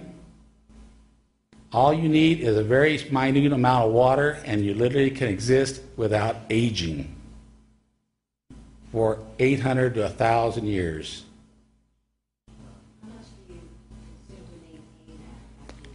If you don't eat anything else, which you don't need to eat, because literally the energy fields around you are inducing energy into the superconducting body. So all the energy you need is around you. You don't have to eat. Only a very small amount of water is required to maintain yourself. About every 6 months, you'll need just a small amount of additional gold added to sustain it at this condition. But you don't have to go through the whole thing again. This is why the gods came here to earth, according to Sitchin, to get gold. It was very important to their society and their life. It was their food. They needed the gold. And they created the Adama to do the mining for them. And they kept Adama in Ed-In. And then they created a mate for him so he could procreate. And then eventually they gave him the secret of how to make the food of the gods. The god leader was very furious that man was given this information, because it was knowledge that only they were supposed to possess. And the knowledge of how to make the white powder of gold, which is the food of the gods, it was only known by certain people in ancient times. And those people did live for very long times. As recorded in the Bible before the flood, people lived 800, 900, 1,000 years. And they could ascend and look face to face at God and the Creator and all their ancestors and all the people who had gone before them, and know all understanding of all things, and return back in their physical bodies, because they have a whole light body. Everything within that Meissner field now that comes on when it begins to flux flow is now literally timeless. Okay?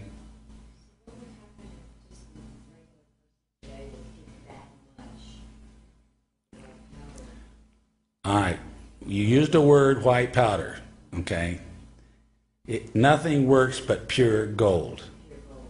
And I was never interested in gold. All these years of research, I was working on rhodium, iridium, platinum. But in doing the medical research for the last 12 years, I can tell you that gold is the only one that seems to be correct. And now coming back and doing the studies on the TGA of gold, it literally flux flows at the initial temperatures. It starts going crazy. And so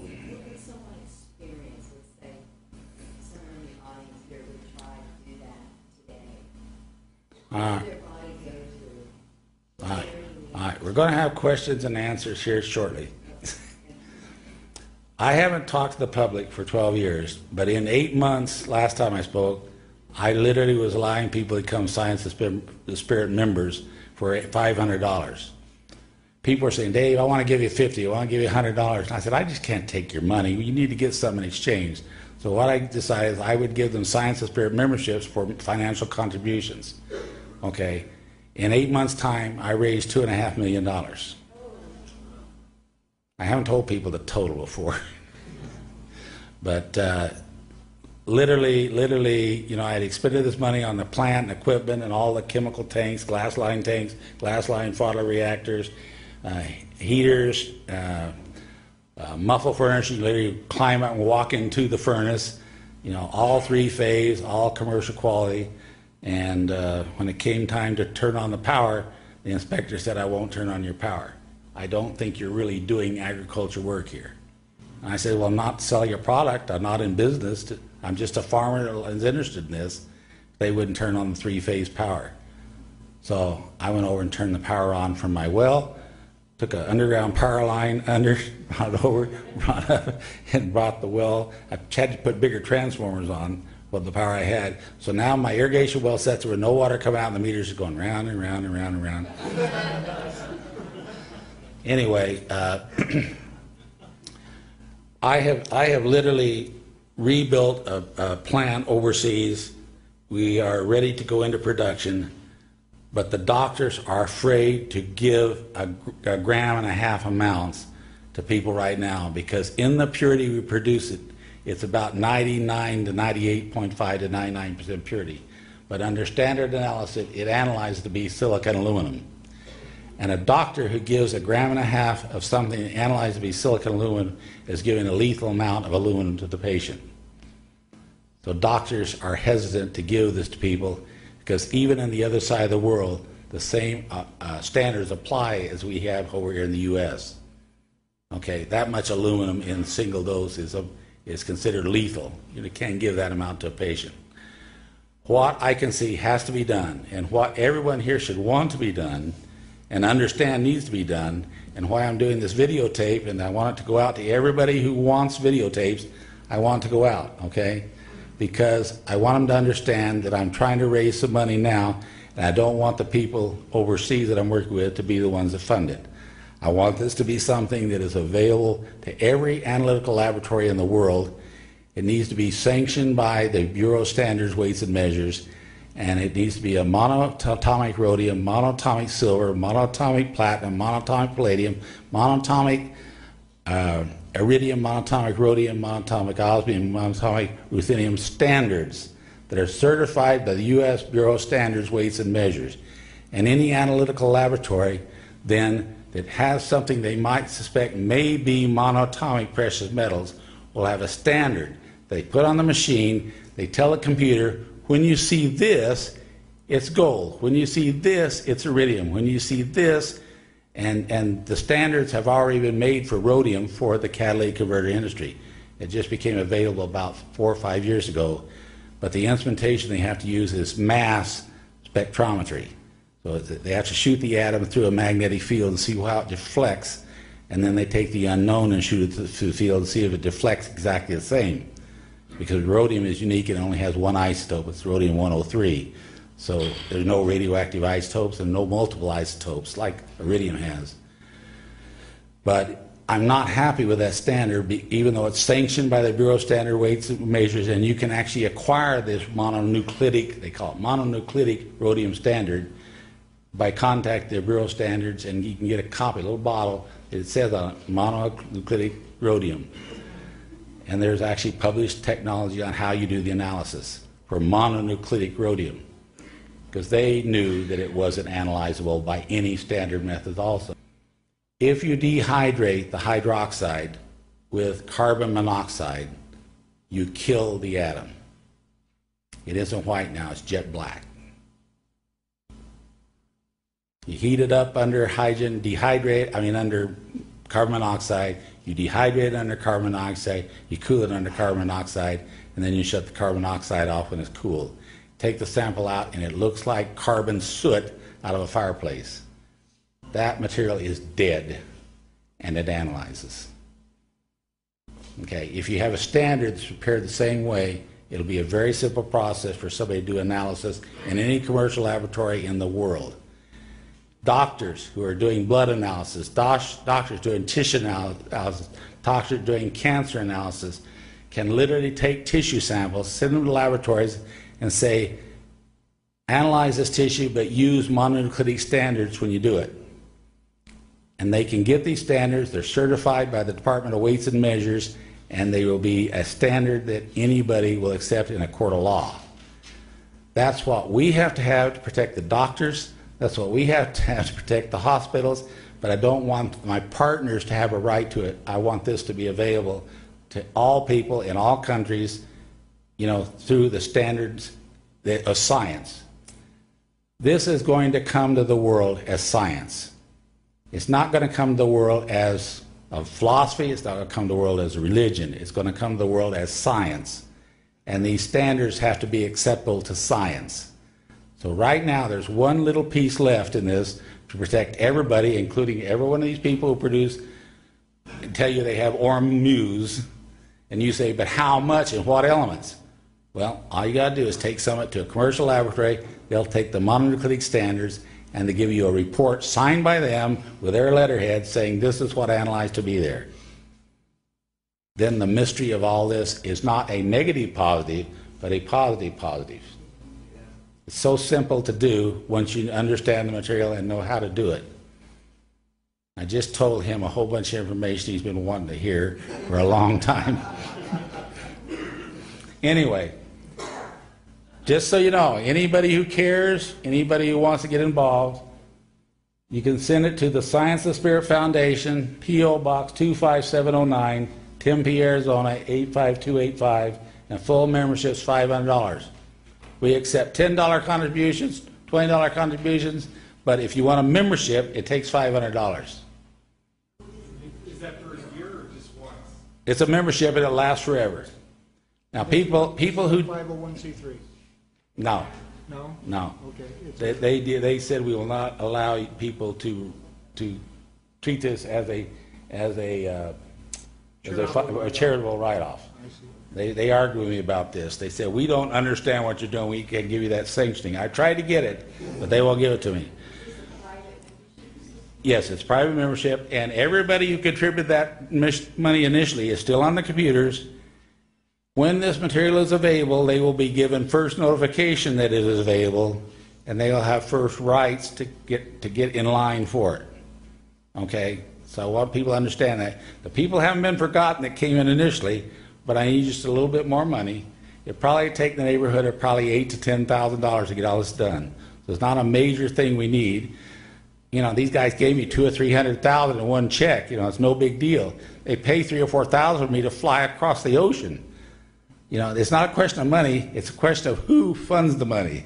All right? That's why I decided I'm going to talk to the people again, the public, and let them know about this. So if anybody's interested, this is what we want to do. I mean, and this is solely to make standards that will help everybody, whether it's you, anybody had any question marks about any materials, this will end the mystery and take all the question marks out of it. All right, anybody that has any questions now, I'm going to quit talking.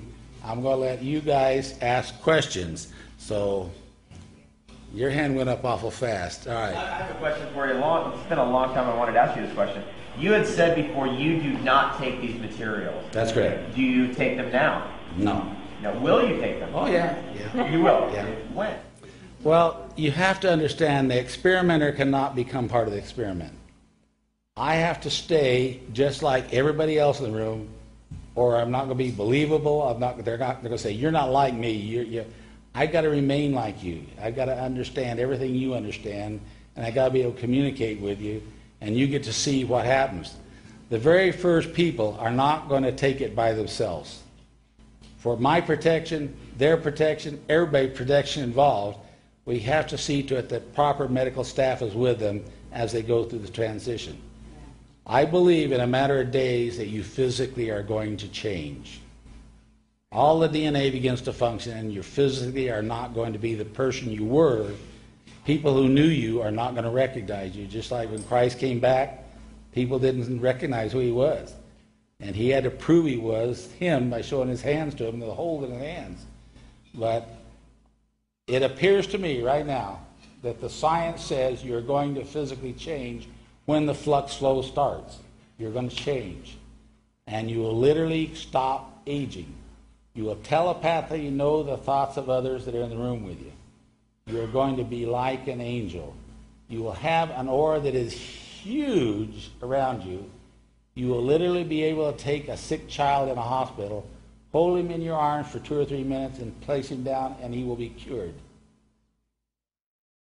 So even though I can't call it a medicine, because I don't want FDA and AMA and all these people get involved in this, it is going to be capable of being used as a medical or a healing properties. But initially, I don't want people to think they can do this. Eventually, people will literally be able to disappear and reappear in space-time where they constantly think where they want to go, they can disappear and reappear. All our doctors have walked up to this point in dosages. We've been getting greater and greater amounts, and literally everybody hesitated and said, Dave, we really need to fall back a few steps and think about this, because this is going to be a profound phenomenon when it occurs, if it occurs, and if it occurs, we're in more trouble than we are if it doesn't occur. And the way they stop us, and the way we can stop dead in our tracks, is people just file suit against you, and they will bring 35 witnesses in that says it's silicon aluminum, and you have to be able to counter with 35 experts that says, no, it's gold with silicon aluminum impurity. Some people are ready. Some people are not ready. Some people will be ready very soon. Some people say, well, I'll stand back and let somebody else do it first, and then I'll decide if I want to do it. But it's literally a voluntary thing. But if it works the way all the ancient texts say it'll work, and if it works the way all the science says it's going to work, you know, I think that it is the stuff. It does literally look like the stuff. And I think that that gold is more valuable as the white powder than it is as yellow metal. I think when the flux flow occurs, everything changes. So to even talk about a physical impairment or something, I don't think is even going to be a factor. Because in 3 to 5 days, you're not the same person you used to be. And this is what really sobers you up real quick. It is making people like angels, but there are good angels and there are bad angels. The devil is an angel. Now, when you take this stuff, you see the angel and you converse with the angels. And you're going to find a lot of good angels, a lot of bad angels are going to try influencing you. But you will know who they are without opening your mouth. You will know. There'll be...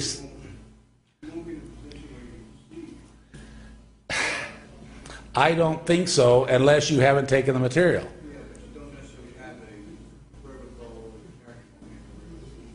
That's right. But see, it's not for me to make that decision. And so I am going to create some devils. I'm going to create some devils. Because I have to let people have it. And there will be some good people and some bad people. And therefore, there will be a confrontation between the good and the bad. But the Bible says that there's to be a horrendous confrontation in the end times, right? Isn't that what it says? And so, you know, I'm just telling you, if you got a bunch of devils around you, you better be a good angel to know who they are and they can't affect your thoughts. If they start projecting the thoughts into the ordinary people around you, they can sway their thinking, where they can't sway the angels' thinking. Those who have eyes to see will see, and those who have ears to hear will hear, and this is not meant for everybody. I start talking to some people about it, and their eyes just glaze over, and they say, I really got to get someplace. And I said, fine, go, get out of here, you know. But a lot of people say, wow, tell me more, you know. And you see they're just drawn to it. There never is anything neutral. You either come to it or you walk away. Let me just say that when people don't need to eat food, when people only need a minimum amount of water to survive, is a small amount of gold every 6 months to survive, that they can biolocate anywhere they want to go. They don't need automobiles, cars, anything like this. Your world is going to dramatically change. Society as you know it is not going to be the same. The values you have now are going to change. I mean, and so it's like the end of an era and the beginning of a new type of life. And that's what the prophecy projects here. This is the end of the old era and the beginning of a new era.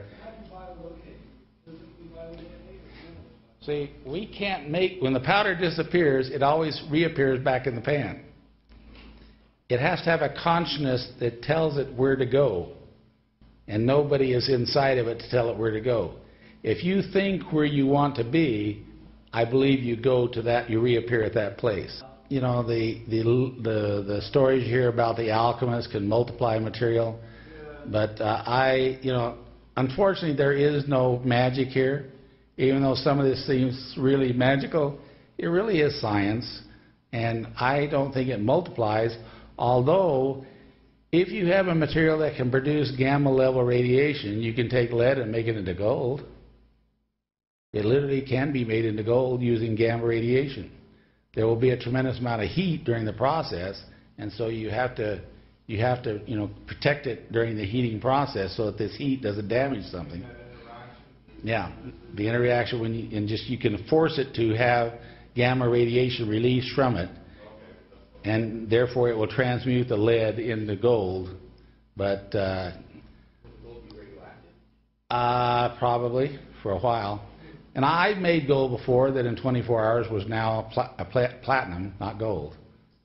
You know, it changes in a because this isotope is very fast. It makes the transition. Well, right now I don't know of anyone else that controls this and knows the knowledge that we have at this time. And I have control over this project, how it'll be run and how it'll be distributed. That's the second question. What happens if something happens to you? Well, then you're in trouble.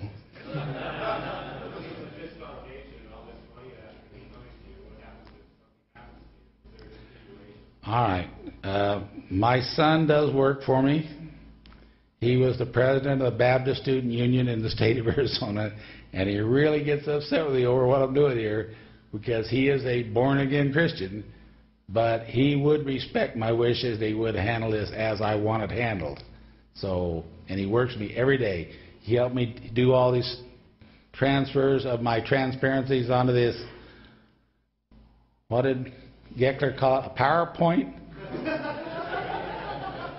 I'm still living in transparency age. I thought that was pretty high-tech when I learned that during our last talking. Now I'm finding out they got it on some little memory chip. Well, why did they call it the semen of the Father in heaven? Have you ever looked at semen? It's not dry. It's not a white powder. Now,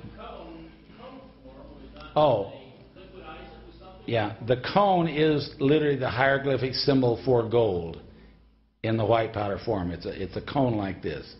And if you read their well, even the temples, even they made their pyramids. They tried to make them look like that, but it was falling down. It wouldn't stand, so they had to make them like this. But the first ones, they tried to go more like that, and the material they're making now wouldn't withstand the height with only a little bit of width. Well, we've worked with a little bit already, okay.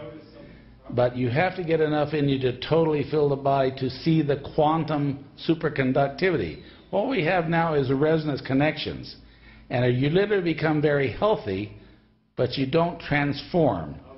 I'm talking about gold and only gold that will allow you to transform, and that's a heavy-duty decision to make to do it. As long as it's resident connecting, it is naturally going on right now in your body. It's not something that needs me to help you do that. It is working right now. Yeah, up here? I want to know if you've done any guesstimations on what the financial cost would be to get that quantum field just full. Once you have done this, and once people can see it work, there'll be absolutely no problem at all in getting financial support with no strings attached, I guarantee you. Once it's been demonstrated, nobody will hesitate. I no doubt about that. But you've got to be prepared for a war. Because I guarantee AMA, FDA, Doctors Association, everybody's going to say, we got to stop this. It can't happen. And I'm telling you, yeah, but I'm telling you, it can't be stopped. I'm just trying to get a sense of The cost of one dose? yeah, any Joe in this room. All right. How much is the cost of an ounce of gold? How much is a gram and a half? There's 31 grams an ounce. 1/28 of $1,500. Can you afford that? 1/10 is 100. Voted Nazi? So it's in the SS, you know that. Yeah. The answer is yes. Yeah. Well, I don't think that's a problem. You know, that is not an expense as far as the gold. No. Actually, the physical labor to convert that to pure monatomic and the administration of that to people is actually more cost than the gold itself. Yeah. So it's not gold we need to worry about. It's the technology and getting it to the people and monitoring so it's done without any damage, any injury to the patient initially. You know, and then once we see how it works and everything's rosy and working nice, then you can back up your controls on it. But the initial occurrence has to be carefully monitored, I think, just for all our protections. You've got everyone in the room. Huh? You've got everyone in the room. Yeckler said 3 more questions from this side. You can take questions. A lot of people have been talking about the second coming of Christ and everything, and one of those people has been David Wilcock, and a lot of other people have talked about it. And I was just wondering, considering that everyone here has come here in the name of healing and furthering healing sciences, and given the whole mystique behind the whole May 21st thing, is somehow are we all kind of drawn here? Is this the beginning of something like that? It most certainly seems like it. When you have your garment of glory on and you are like an angel, you literally can look upon the face of your Creator without dying. You can literally know Him and any aspects of Him, whether it's Christ or Buddha or whoever you want. I mean, they're going to be there. And all your ancestors and your family and the people who have died and gone on, they're going to be there. And you will know all things and understand all things without reading any books. So all decisions you make will have the perspective of knowing what it's going to do, what it's going to mean in the future, because you already know what the future holds. So it's not going to be the same. Well, right now there's really an awful lot of very important people who involved in this. That's why I want to show you credentials right here. This is just some of the people. There's a whole lot more involved in this. And there's an awful lot of people in the world who know this is going on and have physically been involved in working with us. But I'm not giving you all their names out of respect for them. But it is coming, and it's going to come as science, and it's something that people will demand once they see it work, and there's nobody can stop it. Nobody can stop it once people know what it is, how it was made, and how to make it available. If I don't do it, Barry's going to do it, and there'll be somebody that'll eventually get there. If I'm gone, it'll complete it. So I plant the tree. The ORMUS material is the golden tree of life, which I didn't know when we filed a patent that was actually the name for the golden tree of life. It's a descendant of the Davidic bloodline that all the Holy Blood, Holy Grail books talk about. I'm a De Guise descendant. A latter-day David will plant the golden tree of life. I don't know if that's me or not. It just makes me feel eerie that it actually is the case, but you know, whatever. It's about the project. It's about getting out to the general public. It's about it being there so that people who have ears to hear will hear, and people who have eyes to see will see, and understand to prepare because it's coming. This is about the work, and this is about the project, and it's not financial gain to myself. It's not recognition for myself. It's nice to have somebody give you the finance or the recognition, but it really isn't. I know what I've done, and I know the sacrifices. I know what I walked by and said, not for me. I don't need those millions of dollars. Just walk on by. It's the project, and I do understand that, and so I have been just. If I need help, I raise my hand like I'm doing now. And if I don't, you know, I could call the other people and say, send me, you know, $100,000 so I can develop standards. They'll do it. I won't ask questions. But I just don't want to bring them into this. I want it to be totally independent standards because it isn't just for us. It's for people in medicine. It's for people in ORMUS. It's for people that need to prove something if they're litigating. You know, it's reality, and to me, if it's the facts are the facts are the facts, then by golly, let's get the facts. This is just. I'm looking at this as sounding a bell that school is about to begin. You know, it's letting the world know that this is coming. Get ready.